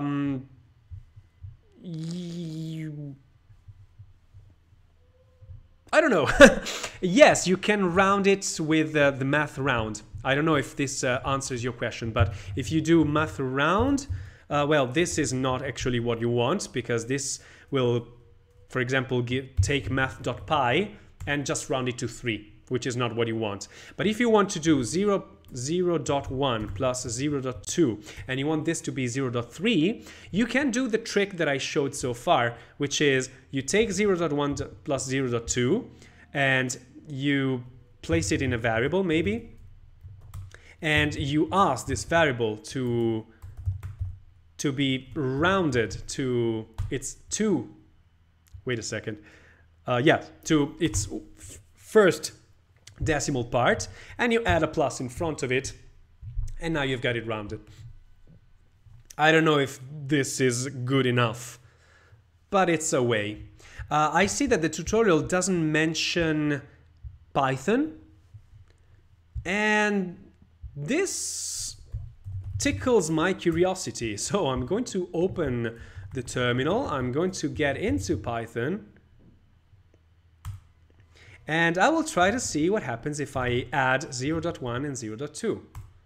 Oh, Python has the same problem. Okay, so as you can see, every programming language has this problem. The only programming languages that do not have this problem are math-oriented programming languages, such as, for example, I think Fortran or the MATLAB language. There are some languages that give you exactly the value that you need. Oh, here it is. This was the answer to your question. So the sum is of 0.1 plus 0.2 can be just truncated with this trick. Or you can do it this way, which, as we already saw, it's pretty similar. You have to multiply by 10. You should probably also math floor if you want, and then divide by 10 again. Pretty strange. Oh, another funny thing is that if you try to alert this huge number, it will be rounded to its closest 10 to the power of something. Blah, blah, blah, blah, blah, blah. Now we've got is none, which we already saw. There's also another thing that I didn't recall. It's called is finite, which checks almost the opposite. Is finite given the value will try to transform any value that you pass into a number. So 15 will be actually transformed into the number 15, and it is a finite number. A string is not a valid number, so it will give you false, because trying to transform a string into a number, when it fails, it will give you this value, none, not a number. And if you say is finite given infinity, well, this will give you false because infinity is not finite, okay? So instead of saying is not none, now you can also use is finite probably. So check your code and change. I only asked because I saw it in Unity the other day and it seemed weird to me. Oh, okay. So Unity is usually programmed in C# if I remember correctly, right? Well, the Unreal Engine is programmed usually in C++. And yes, C# suffers from the same problem. And it's usually not a real problem because that 4 at the end of this huge line of digits doesn't count anything. It doesn't really create any bugs there. Okay, let's go. There was also parse int and parse float, and we started using them at first. Alert is finite math.py gave me true. Yeah. You're saying, I'm going to not do alert, but you're asking for is finite math.py. I love how you, Angelo, try things by yourself and experiment with the code. Yes, math.py is finite. Why? Because if it's one of those irrational numbers that has an infinite number of digits after the dot, but it's a finite quantity. It's not an infinity. It's somewhere there on the numbers line. So it is finite. It just has an infinite number of digits. There are many definitions of infinity in maths. Infinity is not even the biggest quantity. You could have even different orders of infinity. You could have infinity to the power of infinity, which is even more astounding than just infinity. But any number in the number line, even if irrational like math.py, is actually a finite number. Many other math functions. One which is really cool is the random. So math.random will give you a random number between 0 and 1.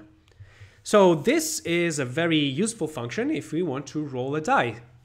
But a die usually has 6 faces, or 20 faces if you're playing Dungeons and Dragons, and so you don't need a number between 0 and 1. But it will be pretty useful to just multiply this thing by 6, which will give you a number between 0 and 6, excluded. And then you probably want to have, you probably want to add 1 to this, because sometimes you get a number which is 0 dot something, like this one. So if you add 1 to this, you are definitely going to have all the numbers from 1 to 6, and 7 is excluded. And then you can round everything like this. And this should give you any random number between 1 and 6. So as you can see, math random is a bit limited because it allows you to just have one random number between 0 and 1. But once you change this number by multiplying values and adding values, it will give you the number of your 6 faces die, or your 20 faces die. This should give us also numbers greater than 6, like 9 or 12. Let's say if I can find, let's see if I can have a critical hit. Nope. Come on, give me a 20.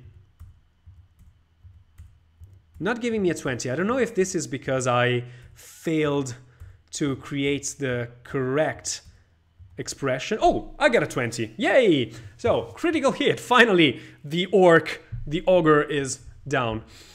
Okay, so as you can see, math random can be really, really useful, especially in video games, because sometimes you want to add some random behavior in video games, right? You also have other functions in math, other methods. For example, a function that calculates the max value between the values that you provide, or the minimum value. We already saw the power, but we don't need this anymore because we have this new operator, 2 asterisk asterisk 10, which gives you exactly the same result as mathpow. Mathpow of 210. Okay? And that's it for numbers. And then after the coffee break, we will see some more important and useful methods belonging to strings. So as always, 5 minutes of coffee break, and then we'll get back to the lesson. Okay? See you in 5 minutes. Bye.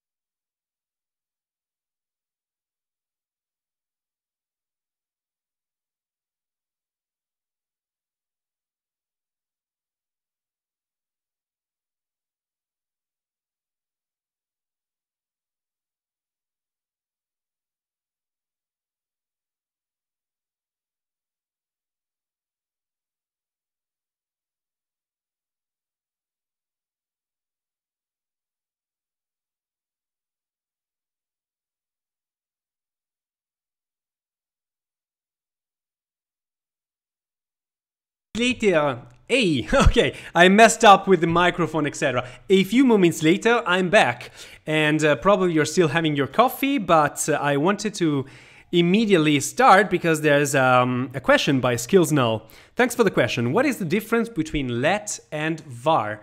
And I'm going to rehearse it. We already said what it means, what is the difference between let and var, but I think it's pretty important to rehearse it. So let is the new way to declare variables. If I say let num is equal to 2, it's just like declaring a simple variable. Num has a value of 2, and num can be also replaced with any other variable, with any other value. There's also another keyword, which is const, which allows you to create constants, and we usually use uppercase letters for constants, but not always. So I can say const pi is equal to 22 divided by 7. This is a constant, and I cannot change its value anymore. Var is the old way to declare a variable, and it's a strange kind of variable because it has some quirks going on. Var, in fact, is subject to hoisting, which is a strange phenomenon that occurs on JavaScript, in which even if I declare a variable after I use it, for example, let's say name is Anthony, and then var name. This in JavaScript is perfectly fine code, because when JavaScript processes this code, it just shifts var name up. It hoists this variable up. This doesn't instead happen with let. If you declare let here, it is declared on line 4, and if it's used before it's declared, it will give you an error. So let is less permissive, let's say, and it probably behaves in a way more similar to C# and Java and any other language in general. You have to declare a variable before using it. Another problem that we have with the var keyword is that the var keyword usually is a little, it expands beyond its scope. So for example, if I remember correctly, I hope I'm correct, if I do a for loop, let I is equal to 0, I is less than 5, I plus plus, if I declare a variable inside of here, for example, var num is equal to 2, well, the variable is actually declared outside of the scope of the for loop, and it behaves exactly like this, which is strange because you want the variables declared inside of the for loop, inside of any block of code, to only live in the scope of that block. That's where you want to use let, because if you declare let, this number will be born, will live, and will die inside of this block of code, which is actually the behavior that every other language has. It should be like this, always, forever. And it was also a pain in the butt with the index of the for loop. If you say var I is equal to 0, it actually means that this is var I, and I starts with 0, which means that then you can also use I again and see it as a dangling variable. But we usually want to declare a variable for the sake of the for loop, and it must be born, live, and die in the for loop. And I don't want to have any other i's outside of the scope. So yeah, these are the two reasons why you should probably not use var anymore, because it has these features like hoisting and be available beyond the scope of a block, which don't really make sense. Nobody wants to use those. Anessa the Spy. Hi Anessa the Spy, I didn't see you before. It all makes sense now. Awesome, I'm glad that I was helpful. Oh, okay, I'm sorry for making you repeat yourself, but I greatly appreciate it very much. No worries, I think that this was a very good and important rehearsal for everybody. So thanks a lot for asking. If I'm able to answer in a short time, I will be happy and glad to do it. But the other question about, for example, Android development in Java, I cannot answer this in a short way during lesson. So that thing, I will leave it for the Discord server. Hey, by the way, if you want to join the Discord server, feel free to. You should see the link in the chat. But if you cannot see the link in the chat, I'm just going to copy it and paste it here. So you can be part of the community and we can share memes, knowledge, problems, solutions, whatever you want. And I am always available on Discord, even outside of the lesson. So whatever you want to ask, whatever you want to say, that's it. I even added a rules channel in here. And as you can see, my rules in the Discord server is 1, respect each other, 2, do what you want. Really do what you want. I saw people asking me permission to share a meme or share some code. You don't need to ask permission from me. If it respects everybody else, if it's not disrespectful, then just go with it. The Discord server is your community. So you can do whatever you want. You can even discuss about Java Android development. Strings. So we already know a lot about strings. We know that we can create strings in 3 different ways. We can do them single quoted, double quoted, and they behave exactly the same. We can use even backticks, which creates a template literal. So you can interpolate any JavaScript expression inside of the script, of the string, which makes concatenation of strings much easier. And you can even add new lines pretty easily. What else is needed to say? We can use special characters. We know about this. And there are many special characters. This is the new line that we already always used. There is also this other one, the \R, which is a carriage return. And Windows usually uses this in combination with the new line. So whenever you are creating a new line on Windows text editors, it actually means \R\n. It uses 2 different characters for some reason. You can use quotes, escaped with this \, single quote, \, double quotes. If you want to add a \, to your text, you just use \, and it will show you \. If you want to add a tab, you can do \t. And there are other things like, the backspace, the form feed, blah, blah, blah. You can also add Unicode characters. And look at that. You can create the copyright symbol by just knowing its name. Apparently it's a U for Unicode. And the number is 00A9, which is a hexadecimal number. Or you can have this thing here with this code. You are using a rare Chinese hieroglyph, apparently. Or you can also use emojis using some codes. But emojis can also be just copied right away if I'm correct. So if you want an emoji here, let's say that my name is this, it's fine, it will work. Okay, I'm going to say that my name is this. Okay. Not really that important, but the most important part is how to use those strings, how you interact with those strings. A string has a property called length, and we already saw it before, right? It shows how many characters are in the string, and a \n counts as 1 character. It's a special character, but it just occupies 1 character. If you see these kind of characters here instead, the emoji or the rare Chinese character, these probably are 2 characters long.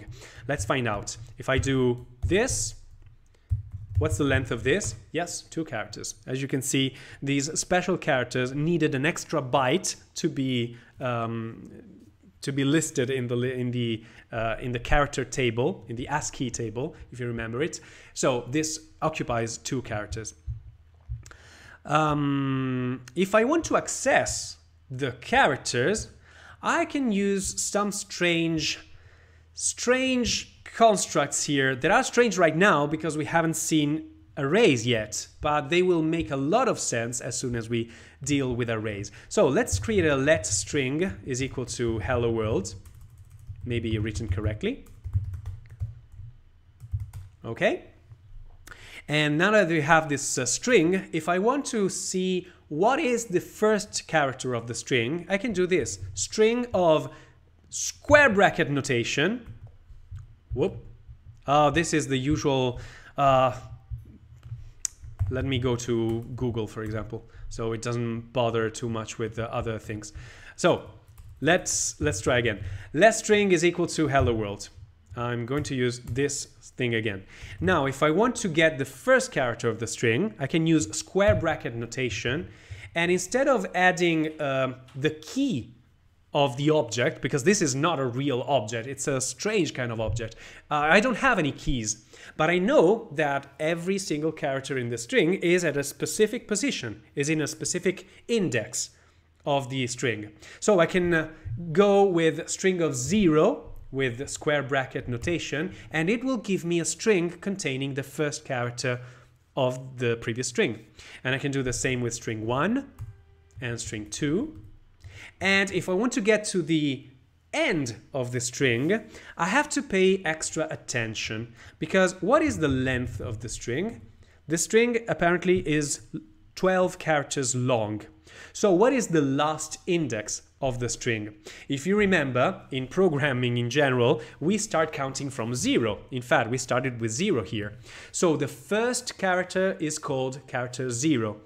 The second character is called character 1, which means that the last character will actually have an index which is the length of the whole string minus 1. Everything is shifted by 1 when we start counting with 0. So if the string has a length of 12, the last character will be at index 11, not 12. 0, 1, 2, 3, 4, 5, 6, 7. I should have used a smaller string. 8, 9, 10, 11. The last character, the exclamation mark, is 11, which is string.length minus 1. This is a very important recipe, and we already used this kind of recipe when we constructed all these ASCII triangles with asterisks. You remember? If you don't remember, just watch the previous streams on Twitch if they are still available, or on YouTube, because I have a channel on YouTube where I'm uploading all of the lessons, not the practice sessions, but all of the lessons are there available for free for you. Just look for Inglorious Coders on YouTube, and you should find a channel with a playlist with all the lessons from 0 to 17, which was the previous lesson. So if we want to get the last character of the string, it's actually pretty strange. I have to do something like string of, I use square bracket notation, string length minus 1. This is how I get the last character in the string. And I have to remember to use this minus 1 because there's no such index that equals the length of the string. I went past the length of the string. And if I do string of string.length, it's undefined because this string is not that big to have a character on line 12, in position 12. Okay? So what else? We can use also this thing here, string char at 0, but I don't like it that much. I think this is pretty simple and it's pretty standard. A note for developers on other languages. In other languages such as C, Sharp, C, Java, etc., there is a distinction between the string type and the character type. They have the concept of char, which is different from a string. A char type is just one character, and a string is usually a collection of multiple characters. In JavaScript, everything is much simpler. We just have the string, and if I want one character of the string, it's just a string with one character inside. So we don't need to deal with two different types of primitive values, string or characters. Everything is a string here. Much better. Much less performant, but much better from a readability point of view. Why less performant? Because a string occupies more space in memory, while the character uses less space in memory. But especially when dealing with front-end matters, we don't really care too much of this kind of performance optimization. We care more for readability. Okay? Yep, so... Okay, this is the difference apparently between calling string of 1000 and string of string.char at 1000. If I say string 1000, it will give me undefined for a string that is way shorter than 1000 characters. And if I say string.char at 1000, it will give me an empty string. I don't care. There's also another kind of loop that is probably not really that interesting right now. But this is not the for in loop that we used to see for objects. This is the for of loop, which allows you to iterate over the characters of a string.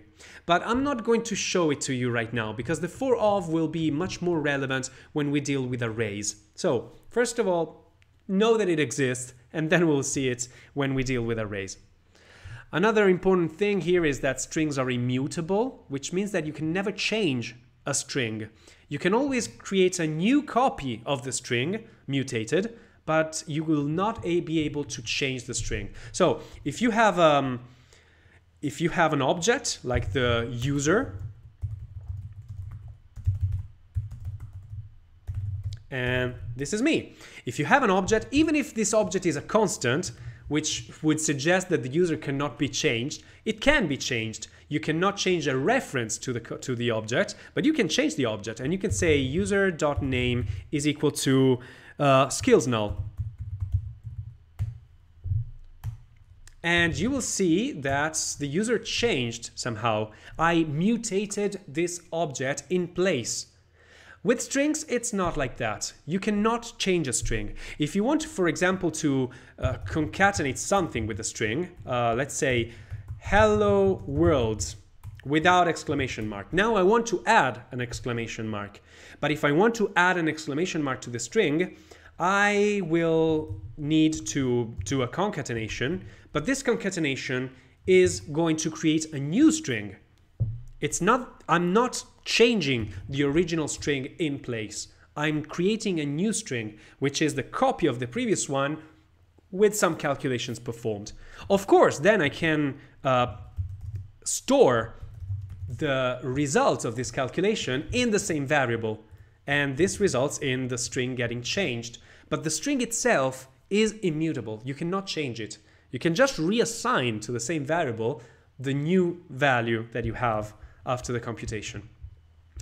And that's why, for example, you cannot do such a thing that would be possible instead in an object. For example, you have a string that says hi, and you want to modify the first character in the string by using bracket notation like you would do in an object. No, this will give you an error because it's immutable. You cannot change the string in place. What you can do, however, is that you can do something more complex. You start with a string with a capital H, and then you create a new string, or you just override the same variable by saying, okay, the first character should be the lowercase h, and then I concatenate whatever is the value of the second character. But this is not a mutable string. This is an immutable string created as a result of this computation, which then is stored in the same variable. If you want to change the case, you know you can use to uppercase, but you can also use to lowercase in order to put everything to lowercase. If you want just one character to be and it should be lowercase, you can do interface of 0 dot to lowercase. Can you do something like string 1 is equal to h plus string 1 to 10 to get the rest of the string? Ooh, this is a very interesting question. Yes, you can. You can do something similar, but not exactly like you say. You're probably using some Excel style syntax, which is very similar to the JavaScript syntax. I'm going to show you right now with some methods that we have. Yes, you can do something like this, but not right now, in a while. There are other methods that you can apply to strings. For example, you can look for the index of some substring. So, for example, there is a string called widget with ID, and you can check if this string contains widget with a capital W. This string.index of widget will give you 0 because the substring widget is at the beginning of the string. So it starts at index 0 of the string. If you instead look for a widget with a lowercase w, this substring with the lowercase letter, with the lowercase w, doesn't exist in the string. So the index that will be returned is -1, which is an invalid index because strings start with 0 to length -1, and -1 itself is not a valid value. So in order to say that the substring does not exist in the string, this kind of value will be provided to you, an impossible value, -1. If you want to look at string of index of ID, you could be tempted to say that ID is here, but there is another one that's an ID here.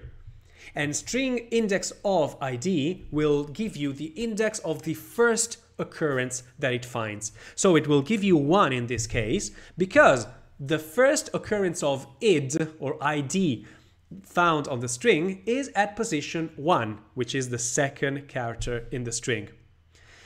If I remember correctly, there's also a last index of, if you really want to start from the bottom. So let's find out. What was that? Let string is equal to, what was that? Widget with ID.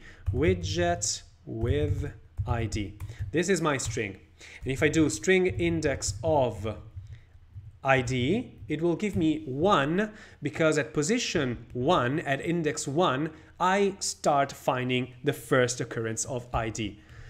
Maybe there's also a last index of. Yes, there is one. And apparently, if I look for the last index of ID, it will give me 12, because probably this I is at index 12.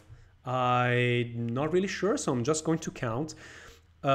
0, 1, 2, 3, 4, 5, 6, 7, 8, 9, 10, 11, 12. Yeah, this is the 12th character. And in fact, I can also look for string of 12, and it's an I, and string of 13, it's a D. So yep, it's actually where it's supposed to be. Okay, so we've got index of, and we also have last index of. You can have a look at all these examples, exercises together. I don't think that it would be really useful for me to show you this kind of code right now. I want to go with the important part that are difficult to understand. But if you understood how a function works or how a loop works, and if you start using these kind of string index of, last index of, you should be able to do those by yourself. Oh, there's a second parameter too in index of, which means ignore from this index onward. So in this case, for example, oh, I hate these post things. If I try string index of ID, but starting from index 2, it's going to ignore the first occurrence, because the first occurrence was on index 1. So you want to skip from a certain index onward. You want to skip 0, skip 1, start looking for ID from index 2. And the only thing that really corresponds to ID from this index is just the last ID that I see here. Okay? Pretty straightforward. It's just syntax, something to learn almost by heart. Or, as I always say, you don't need to learn them by heart completely. You just remember, put them on the back of your head. Just remember that they exist. And at a certain point, when you need them, you will say, there was something that was already available. Or maybe you don't remember it, you just Google it. Search for substring starting from index in JavaScript. Ooh, it goes to index of, a method of the string object. Don't worry about this prototype, it doesn't matter.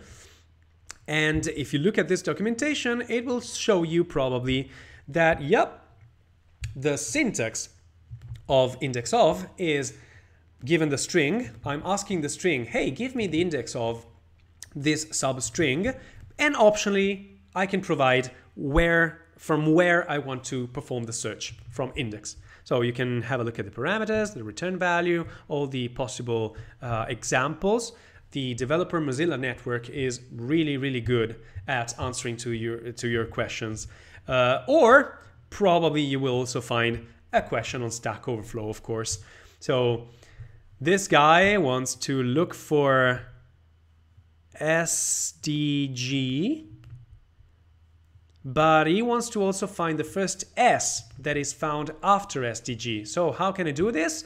And there's a guy that say, hey, you can just combine things together. You can just do this and this and that. Well, this is not really using the second parameter of index of, but maybe there is some, oh, here it is. One guy is actually telling, hey, there is a second parameter that you can use for its index of, so you can do it like this. So as you can see, Stack Overflow is really, really helpful. Not always the first answer, sometimes also the second answer. You look for the number of votes. This doesn't have many votes, and it's the accepted answer by the person asking the question. But this should probably be the accepted answer because it gives you a real answer which is much easier than all this stuff. Okay, so last index of. The bitwise not trick, I'm not going to show it to you. I don't even know what it is and I don't want to know it. Oh, there's also another couple of methods here, nice. Includes is just giving you true or false if this string has this other string as a subset, as a substring. So if this string includes widget, it will tell you true. Otherwise, it will tell you false, like in this case. Okay, just Boolean. It doesn't give you the index of where widget is. It just gives you true or false. Again, optional parameter if you want to check if it's available, if the substring is there starting from index 3. And in this case, it's not, because index 3 should be 0, 1, 2, 3. Starting from the G, if you look at get doesn't contain ID. So this will give you false. A substring can be anywhere in the string. It could be in the middle, it could be at the beginning, it could be at the end of the string. If you really want to check if this substring is at the beginning or at the end of the string, there's a convenient method called starts with or ends with. So you can check if with is at the start of the string or get is at the end of the string. You don't want to check if it's contained. You just want to check if it's at the end or at the start. If you want to get a substring, and finally I can start showing Angelo what I was meaning, there is a convenient method here called slice, which allows you to specify the start of the substring that you want to create, the start of the slice that you want to create, and optionally the end. Why optionally? Because if you don't specify the end, it will slice from that position to the end of the string. So let's find out with this one here. Let string widget with ID. If I do str.slice starting from, I don't know, 9, it shows the ID because apparently the T here is on position 9. And I created a substring, a slice from TH up to the end. But if I want to do 9 to 11, then it reminds me a little bit of that Trump meme. Okay, so I'm starting from 9 and I'm ending to 11 excluded. So this is index 9, index 10, and then I'm just going to omit index 11. So 9 to 11 excluded. And now you can see that this slice is just a shorthand for str slice to from 9 to str.length excluded. It gives you exactly the same results. Okay, so the first index is included, but the end is always excluded. In mathematical terms, for those who who know it, you use this notation here, right? So the start is included and the end is excluded. This is math, this is not programming. And I'm just doing this for the engineers, physicists, mathematicians that we have in the audience, okay? Okay, slice is very flexible. You can even use negative numbers. And if you use negative numbers, it will just start counting from the right instead of from the left. So let me see what happens if I hit this post. You know what? I'm going to go to my website, Inglorious Coders, because my website doesn't give you any stupid messages. Okay, so this is the string. If I want to do slice, for example, -2, this is giving me a slice starting from 2 characters from the end till the end. Or I can do from 4 characters to the end till 2 characters to the end. And it's giving me H space. Let's find out with 5 and 3. And we still have the the Trump thick meme, okay? So we can start counting from right by just using negative numbers. Hope it makes sense.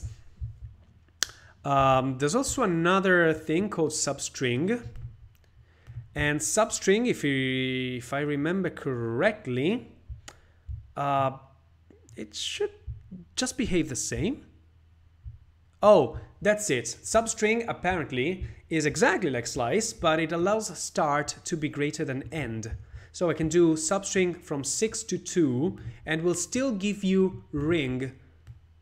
I never use this in my life, and I think we should never use this in our lives, because I think it's misleading to use a start index which is greater than the end index. So I would probably say just don't use substring, use slice, better. There's also another one which is substr. And substr is slightly different because you have the starting index and you have the length, not the index of the last of the end. You just have the length. So if I want to do substr from 4 and with a length of 2, it will just give me a substring of length 2 starting from position 4. Length 5 will give me a string of length 5 starting from position 4. It's actually pretty difficult to tell the difference between slice, substring, and substr. In fact, I probably usually mess up, and probably I just use slice every single time. Because if you want to have a length of 5 and you don't want to use substr, you can still do it with slice. Str.slice starting from 4, and if you want a length of 5, you can probably just say 4 plus 5. And this is the index of where you want to stop your string. So it's pretty easy to just, you know, to convert from this notation to this notation. Maybe this is easier to read and write, but if you are stuck with not remembering what is these numbers do, then just stick with one of them and that's fine.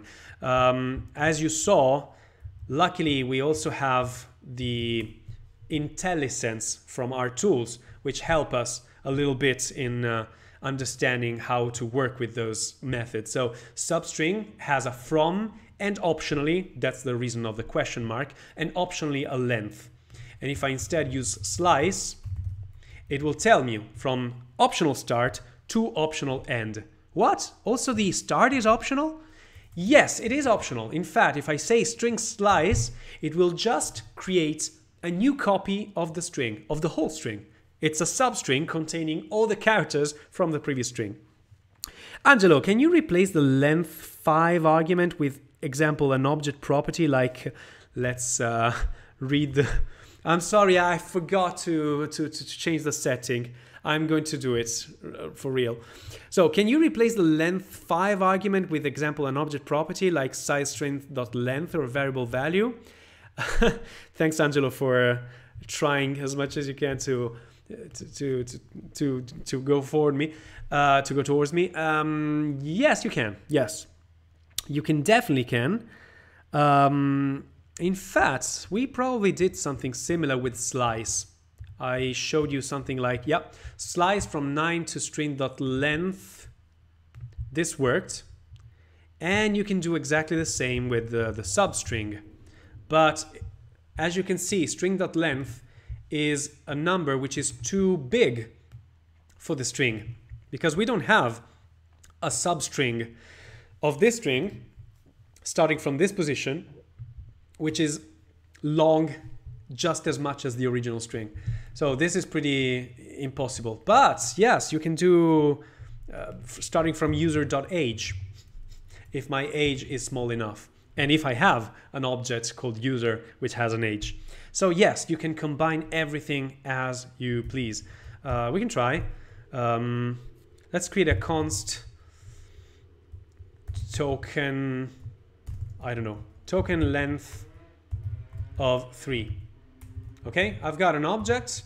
Usually when I put these on a single line, I prefer to add an extra space here to improve readability. And Prettier, the tool that auto-formats our code, usually agrees with me. So this is an object called token which has a length of 3. And if I want to use substr from index 2 to the length of that token, yes, I can use it. And apparently the result is j. Okay, TGE. What else? You can compare strings. We already know how to compare strings, so I'm going to skip completely all of this. It seems strange that A is greater than Z, but this is because in the character map, in the table where all these strings are mapped with specific number IDs, the lowercase a comes after all the uppercase letters. So alphabetically speaking, lowercase a is greater than Z. And special characters like this O is greater than any other uppercase letter with no special accents there, because that's how they are stored in the character map on our computers. We saw that we could have these kind of methods, like code point at 0 will give me the number, the ID, the numeric number associated with that character.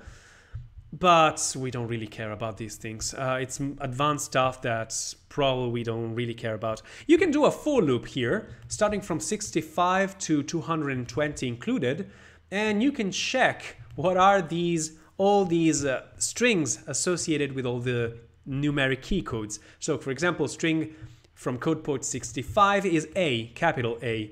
And 66 will be B, 67 will be C, etc., etc. And then after all these capital letters, you will have some strange characters, and then you will have all the lowercase characters, and then you have some other strange characters, and then you will have all these symbols, and then you will have all these accented characters.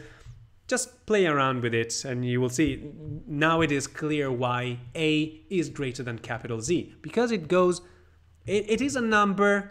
It is stored as a number greater than the capital letter. Blah, blah, blah, blah, blah, blah. There's also a locale compare that I never saw before, and I don't really care, apart from when I have to create dictionaries probably. But yeah, there is a locale compare if you want to use it. Here it's telling you that some special characters occupy 2 characters. A symbol like this emoji will occupy 2 characters. And blah, blah, blah. We don't really care too much about this stuff. And that's it for strings. I think it's fine. Let's go to the real meat of this lesson, okay? Let's go with arrays. Arrays are pretty important, and it's probably as important as objects. As they put it really, really well here, objects already allow you to store keyed collections of values.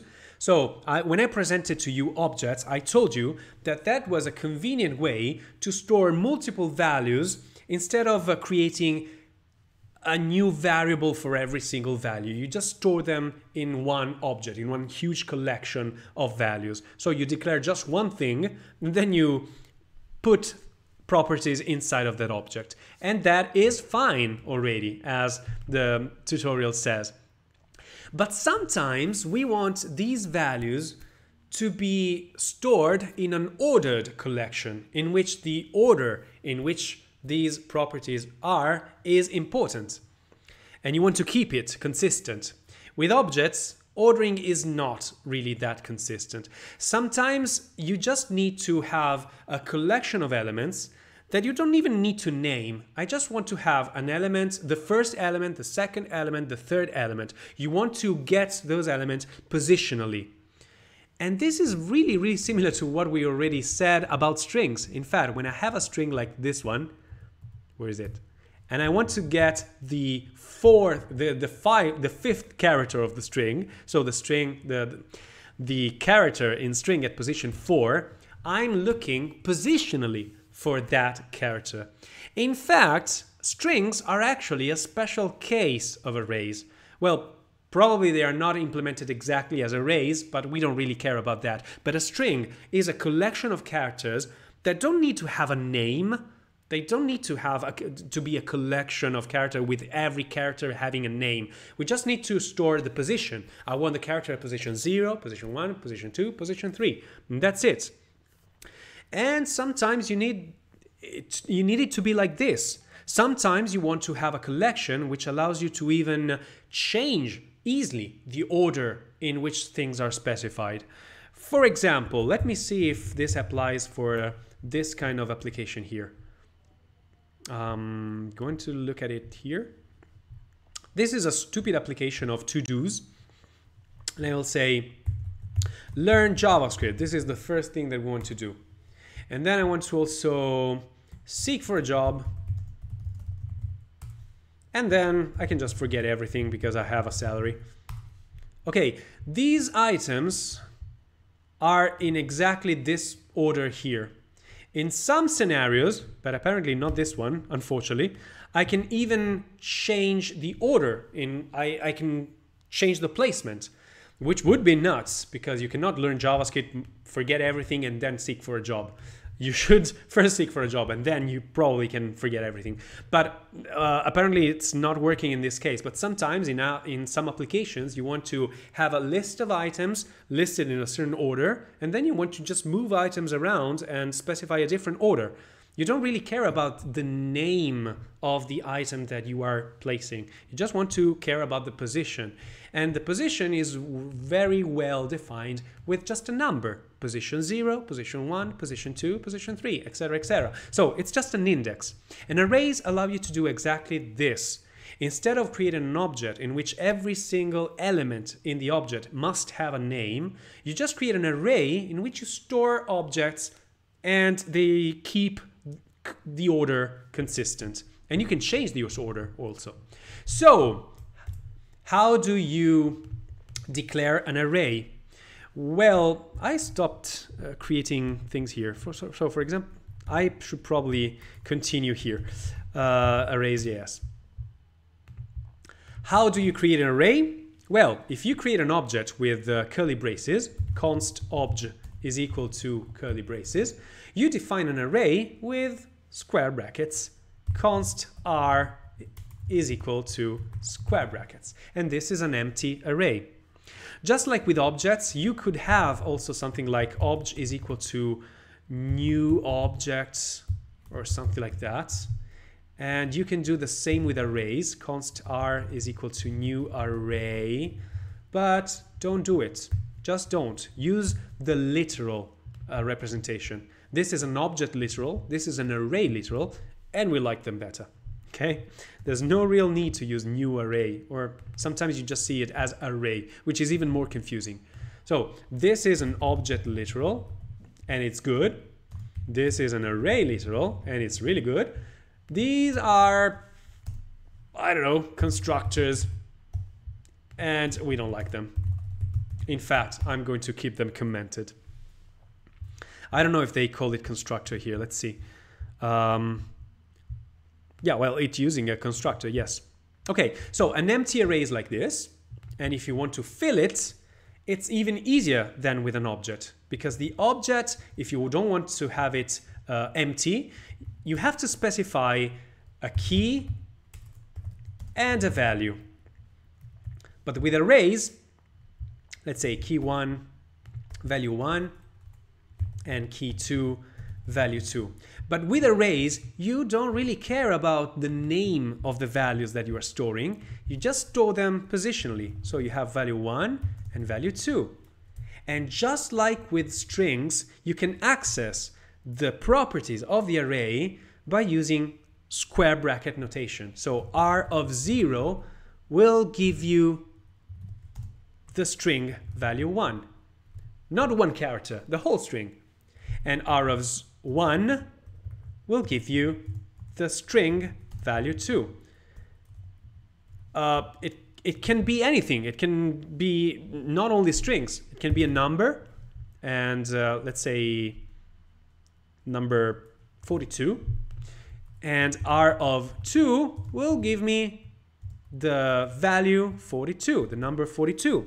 And you can store whatever. You can put null, you can put undefined, you can put objects, you can put other arrays, you can put functions, you can put whatever you want. And this goes with objects too. Now that we know arrays, well, yes, you can also put arrays in an object. So for example, an object can be a user. The user has a name, as always, as an age, 38. And it has limbs, which could be an array like left arm, right arm, left leg, and right leg. I don't care. What am I writing? I don't really care how to name them. I just want to have them stored in a positional structure. And I can always get user.limbs of 0 to get the left arm, user limbs of 1 to get the right arm, etc., etc. So as you can see, we can combine things together. So fruits. It's an array of 3 different fruits. I don't care about their names. I care about the values, and if I want to get the apple, I can just say fruits of 0. I want the orange, I say fruits of 1, etc., etc. And I can also change items in the array positionally. So fruits of 2 is equal to pear. This will change the value plum into pear. I'm replacing the value. I can even add a new element to the array by saying fruit 3 of lemon. But it's strange. Let me check if this is true, because I have some doubts about it. Let fruits is equal to, let's do, well, I don't want to have fruits. I want to have just numbers. 1, 2, and 3. I don't know if this works, but if it works, it's a new addition. So I can get numbers of 0, and that's fine. I will have 1. I'll have numbers of 1, which is 2. I'll have numbers of 2, which is 3. I can even change numbers of 1 by saying that this is 4. And I'm changing the second element, the element in position 1. And yes, if I inspect the numbers, now they changed because 2 is now become 4. But they say that I can even add a property by adding it to an index that doesn't exist yet. So this would be 5, for example. Is this really going to work? What? It works! I can assure you that this never worked before. I don't know if this is new. Let's see if they say it's new. They don't say it. Oh my god, this is really, really new to me. Add element to array with square brackets. Wasn't an array push or something? Yeah, exactly. I knew about array push, but not with this, not like this. Yeah, in fact, people say you have to use push. But maybe this is a new addition. Remove data structures, objects and arrays. Isn't there, okay, index collections. Maybe we can find something here. I can't believe that it is possible and nobody is speaking about this. This is a huge thing. Okay, Yeah, populating an array. You can populate an array by assigning values to its element. For example, you can do it like this. Note, if you supply a non-integer value to the array operator in the code above, a property will be created in the object, blah, blah, blah. Okay. I can assure you I have an experience of, well, I started in 2012. So I have an experience of how many? 9 years in JavaScript. And I never thought that this could be possible. I thought that this would give you an error. And I'm still pretty convinced that maybe less modern browsers didn't allow you to do this. Property accessors. Let me see if there is any compatibility. No, you can use it in any single situation, even Internet Explorer 3. Well, yeah, this is for objects, not for arrays, though. Let's see if there is a compatibility table for this thing too here. Array buffer, blah, blah, blah. Okay, no information here. This is pretty interesting. I'll have to inspect a little further. So you would have to do user.limbs of 1 is equal to right ear to change right arm into right ear, equivalent to object syntax. Yes, exactly. So if I have this object that contains a property, which is an array, and I want to change the second element, so right arm, and say that my right ear is a limb, I can replace it like this. User.limbs, which allows me to get into this property, of 1, which gives me the second parameter, the second value in the array, is equal to right ear. So I'm going to override the right arm with right ear. Let's try it. There we are. Let's see how the user is shaped now. The user is an object that has an age, has a name, and has an array called limbs, which has a second limb being my right ear. As you can see, there is the array keyword specified somewhere. And as you can see, the order in which these properties are specified is not the same order in which I specified them here. I said name, age, and limbs, and I see the object having age, limbs, and name. They are ordered differently in the object. And that's why we need arrays. If we want to keep the order consistent, the array will make sure that the order remains the same.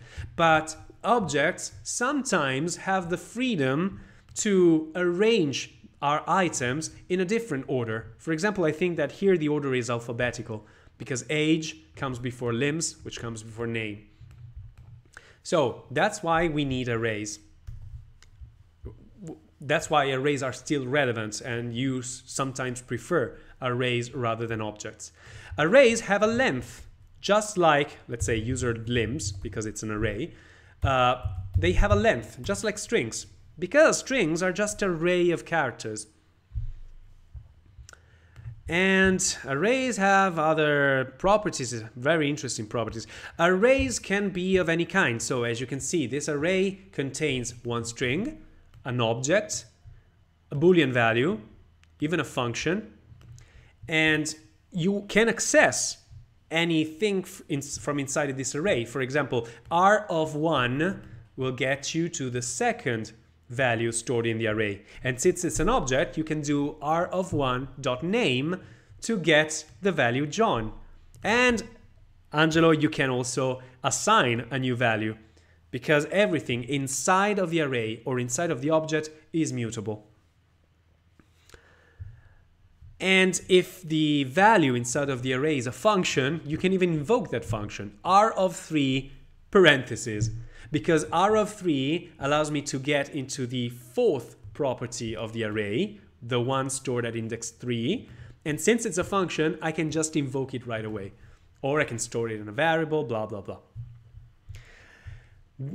Just a note about syntax. Trailing commas is something that we already saw in objects. Trailing commas are usually a good thing, because if you have an array that has multiple values, please go to a new line. Nope. I have to put other limbs. I have to put my nose as a limb, and I probably have to add something else. Let's not be not even. Let's not go into how I say not family friendly stuff. Nose, brain. What else could be a limb of mine? It's not a limb. Let's say body. My body parts are nose. Well, brain, yeah, could be my body part. I can put my torso. Okay, finally, I made the array so long that Prettier decided to put every value on a new line. And as you can see, Prettier by default adds the trailing comma. The trailing comma is very useful because if I want to change the order in which these values is defined, I can just Alt up and down and move things around and things will still work the same. If I don't have this trailing comma and move things up and down, I have an error because I need to add this extra comma.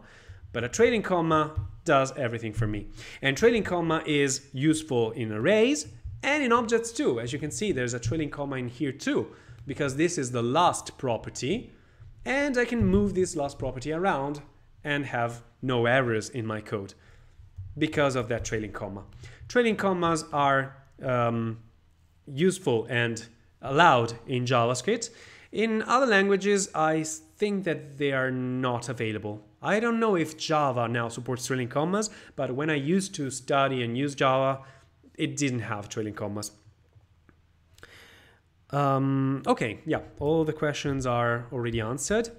Now, if you want to add things to an array or remove things from an array, this is where things are slightly confusing for me, because we already saw that in order to add a new value, you can do something like this. Let watchers is equal to Angelo. Oops, sorry. Sao. Tiago.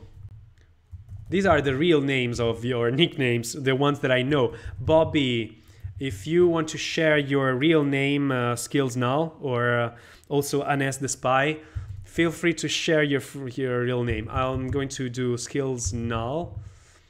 Okay, that's it. These are my current watchers, or at least the ones that I know about. Probably I'm forgetting someone, I'm sorry for that.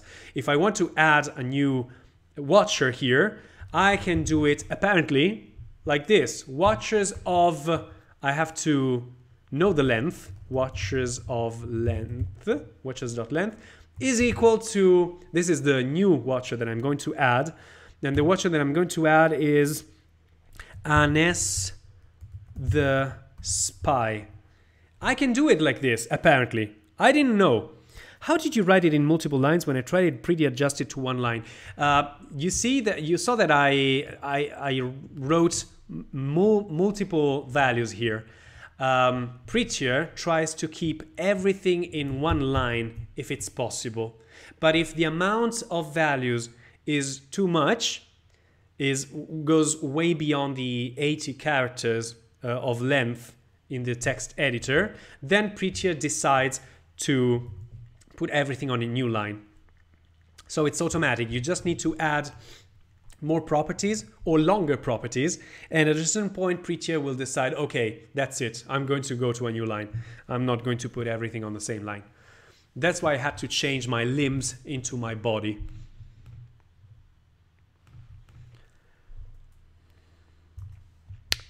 Okay, so this is one way to add things. I wouldn't recommend it, also because it's pretty difficult to add watchers.length here. There's also another way to add things to an array, and this way is called push. If you push Anes the Spy to watchers, it will return a value, and the value that is returned is the new length of the array. The array contained 5 elements: Angelo, Sao, Tiago, Bobby, skills null, 5 elements. And now that I pushed Anes the Spy, we've got 6 elements in the array. And if I want to inspect watchers, I will see that there are 6 elements now, right? Look at this. The representation of this array looks a lot like an object because the key is the index and the value is, well, the value that is stored. In fact, we can think of arrays as a special kind of object that has a key, which is just a number, and the value, which is whatever value you want. But as you know, objects do not allow you to put anything else than a string as keys. That's why an array is not just a special kind of object. It's not a subset of objects. It's a very special kind of object that allows to do other things and doesn't allow you to do other things. So an object has key value pairs, and the keys are always strings. An array instead has keys which are always numbers, and they are the index where the element is positioned.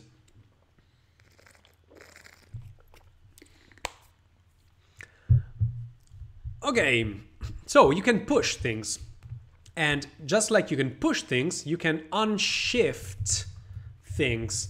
Very strange as a name. Let's see what unshift does.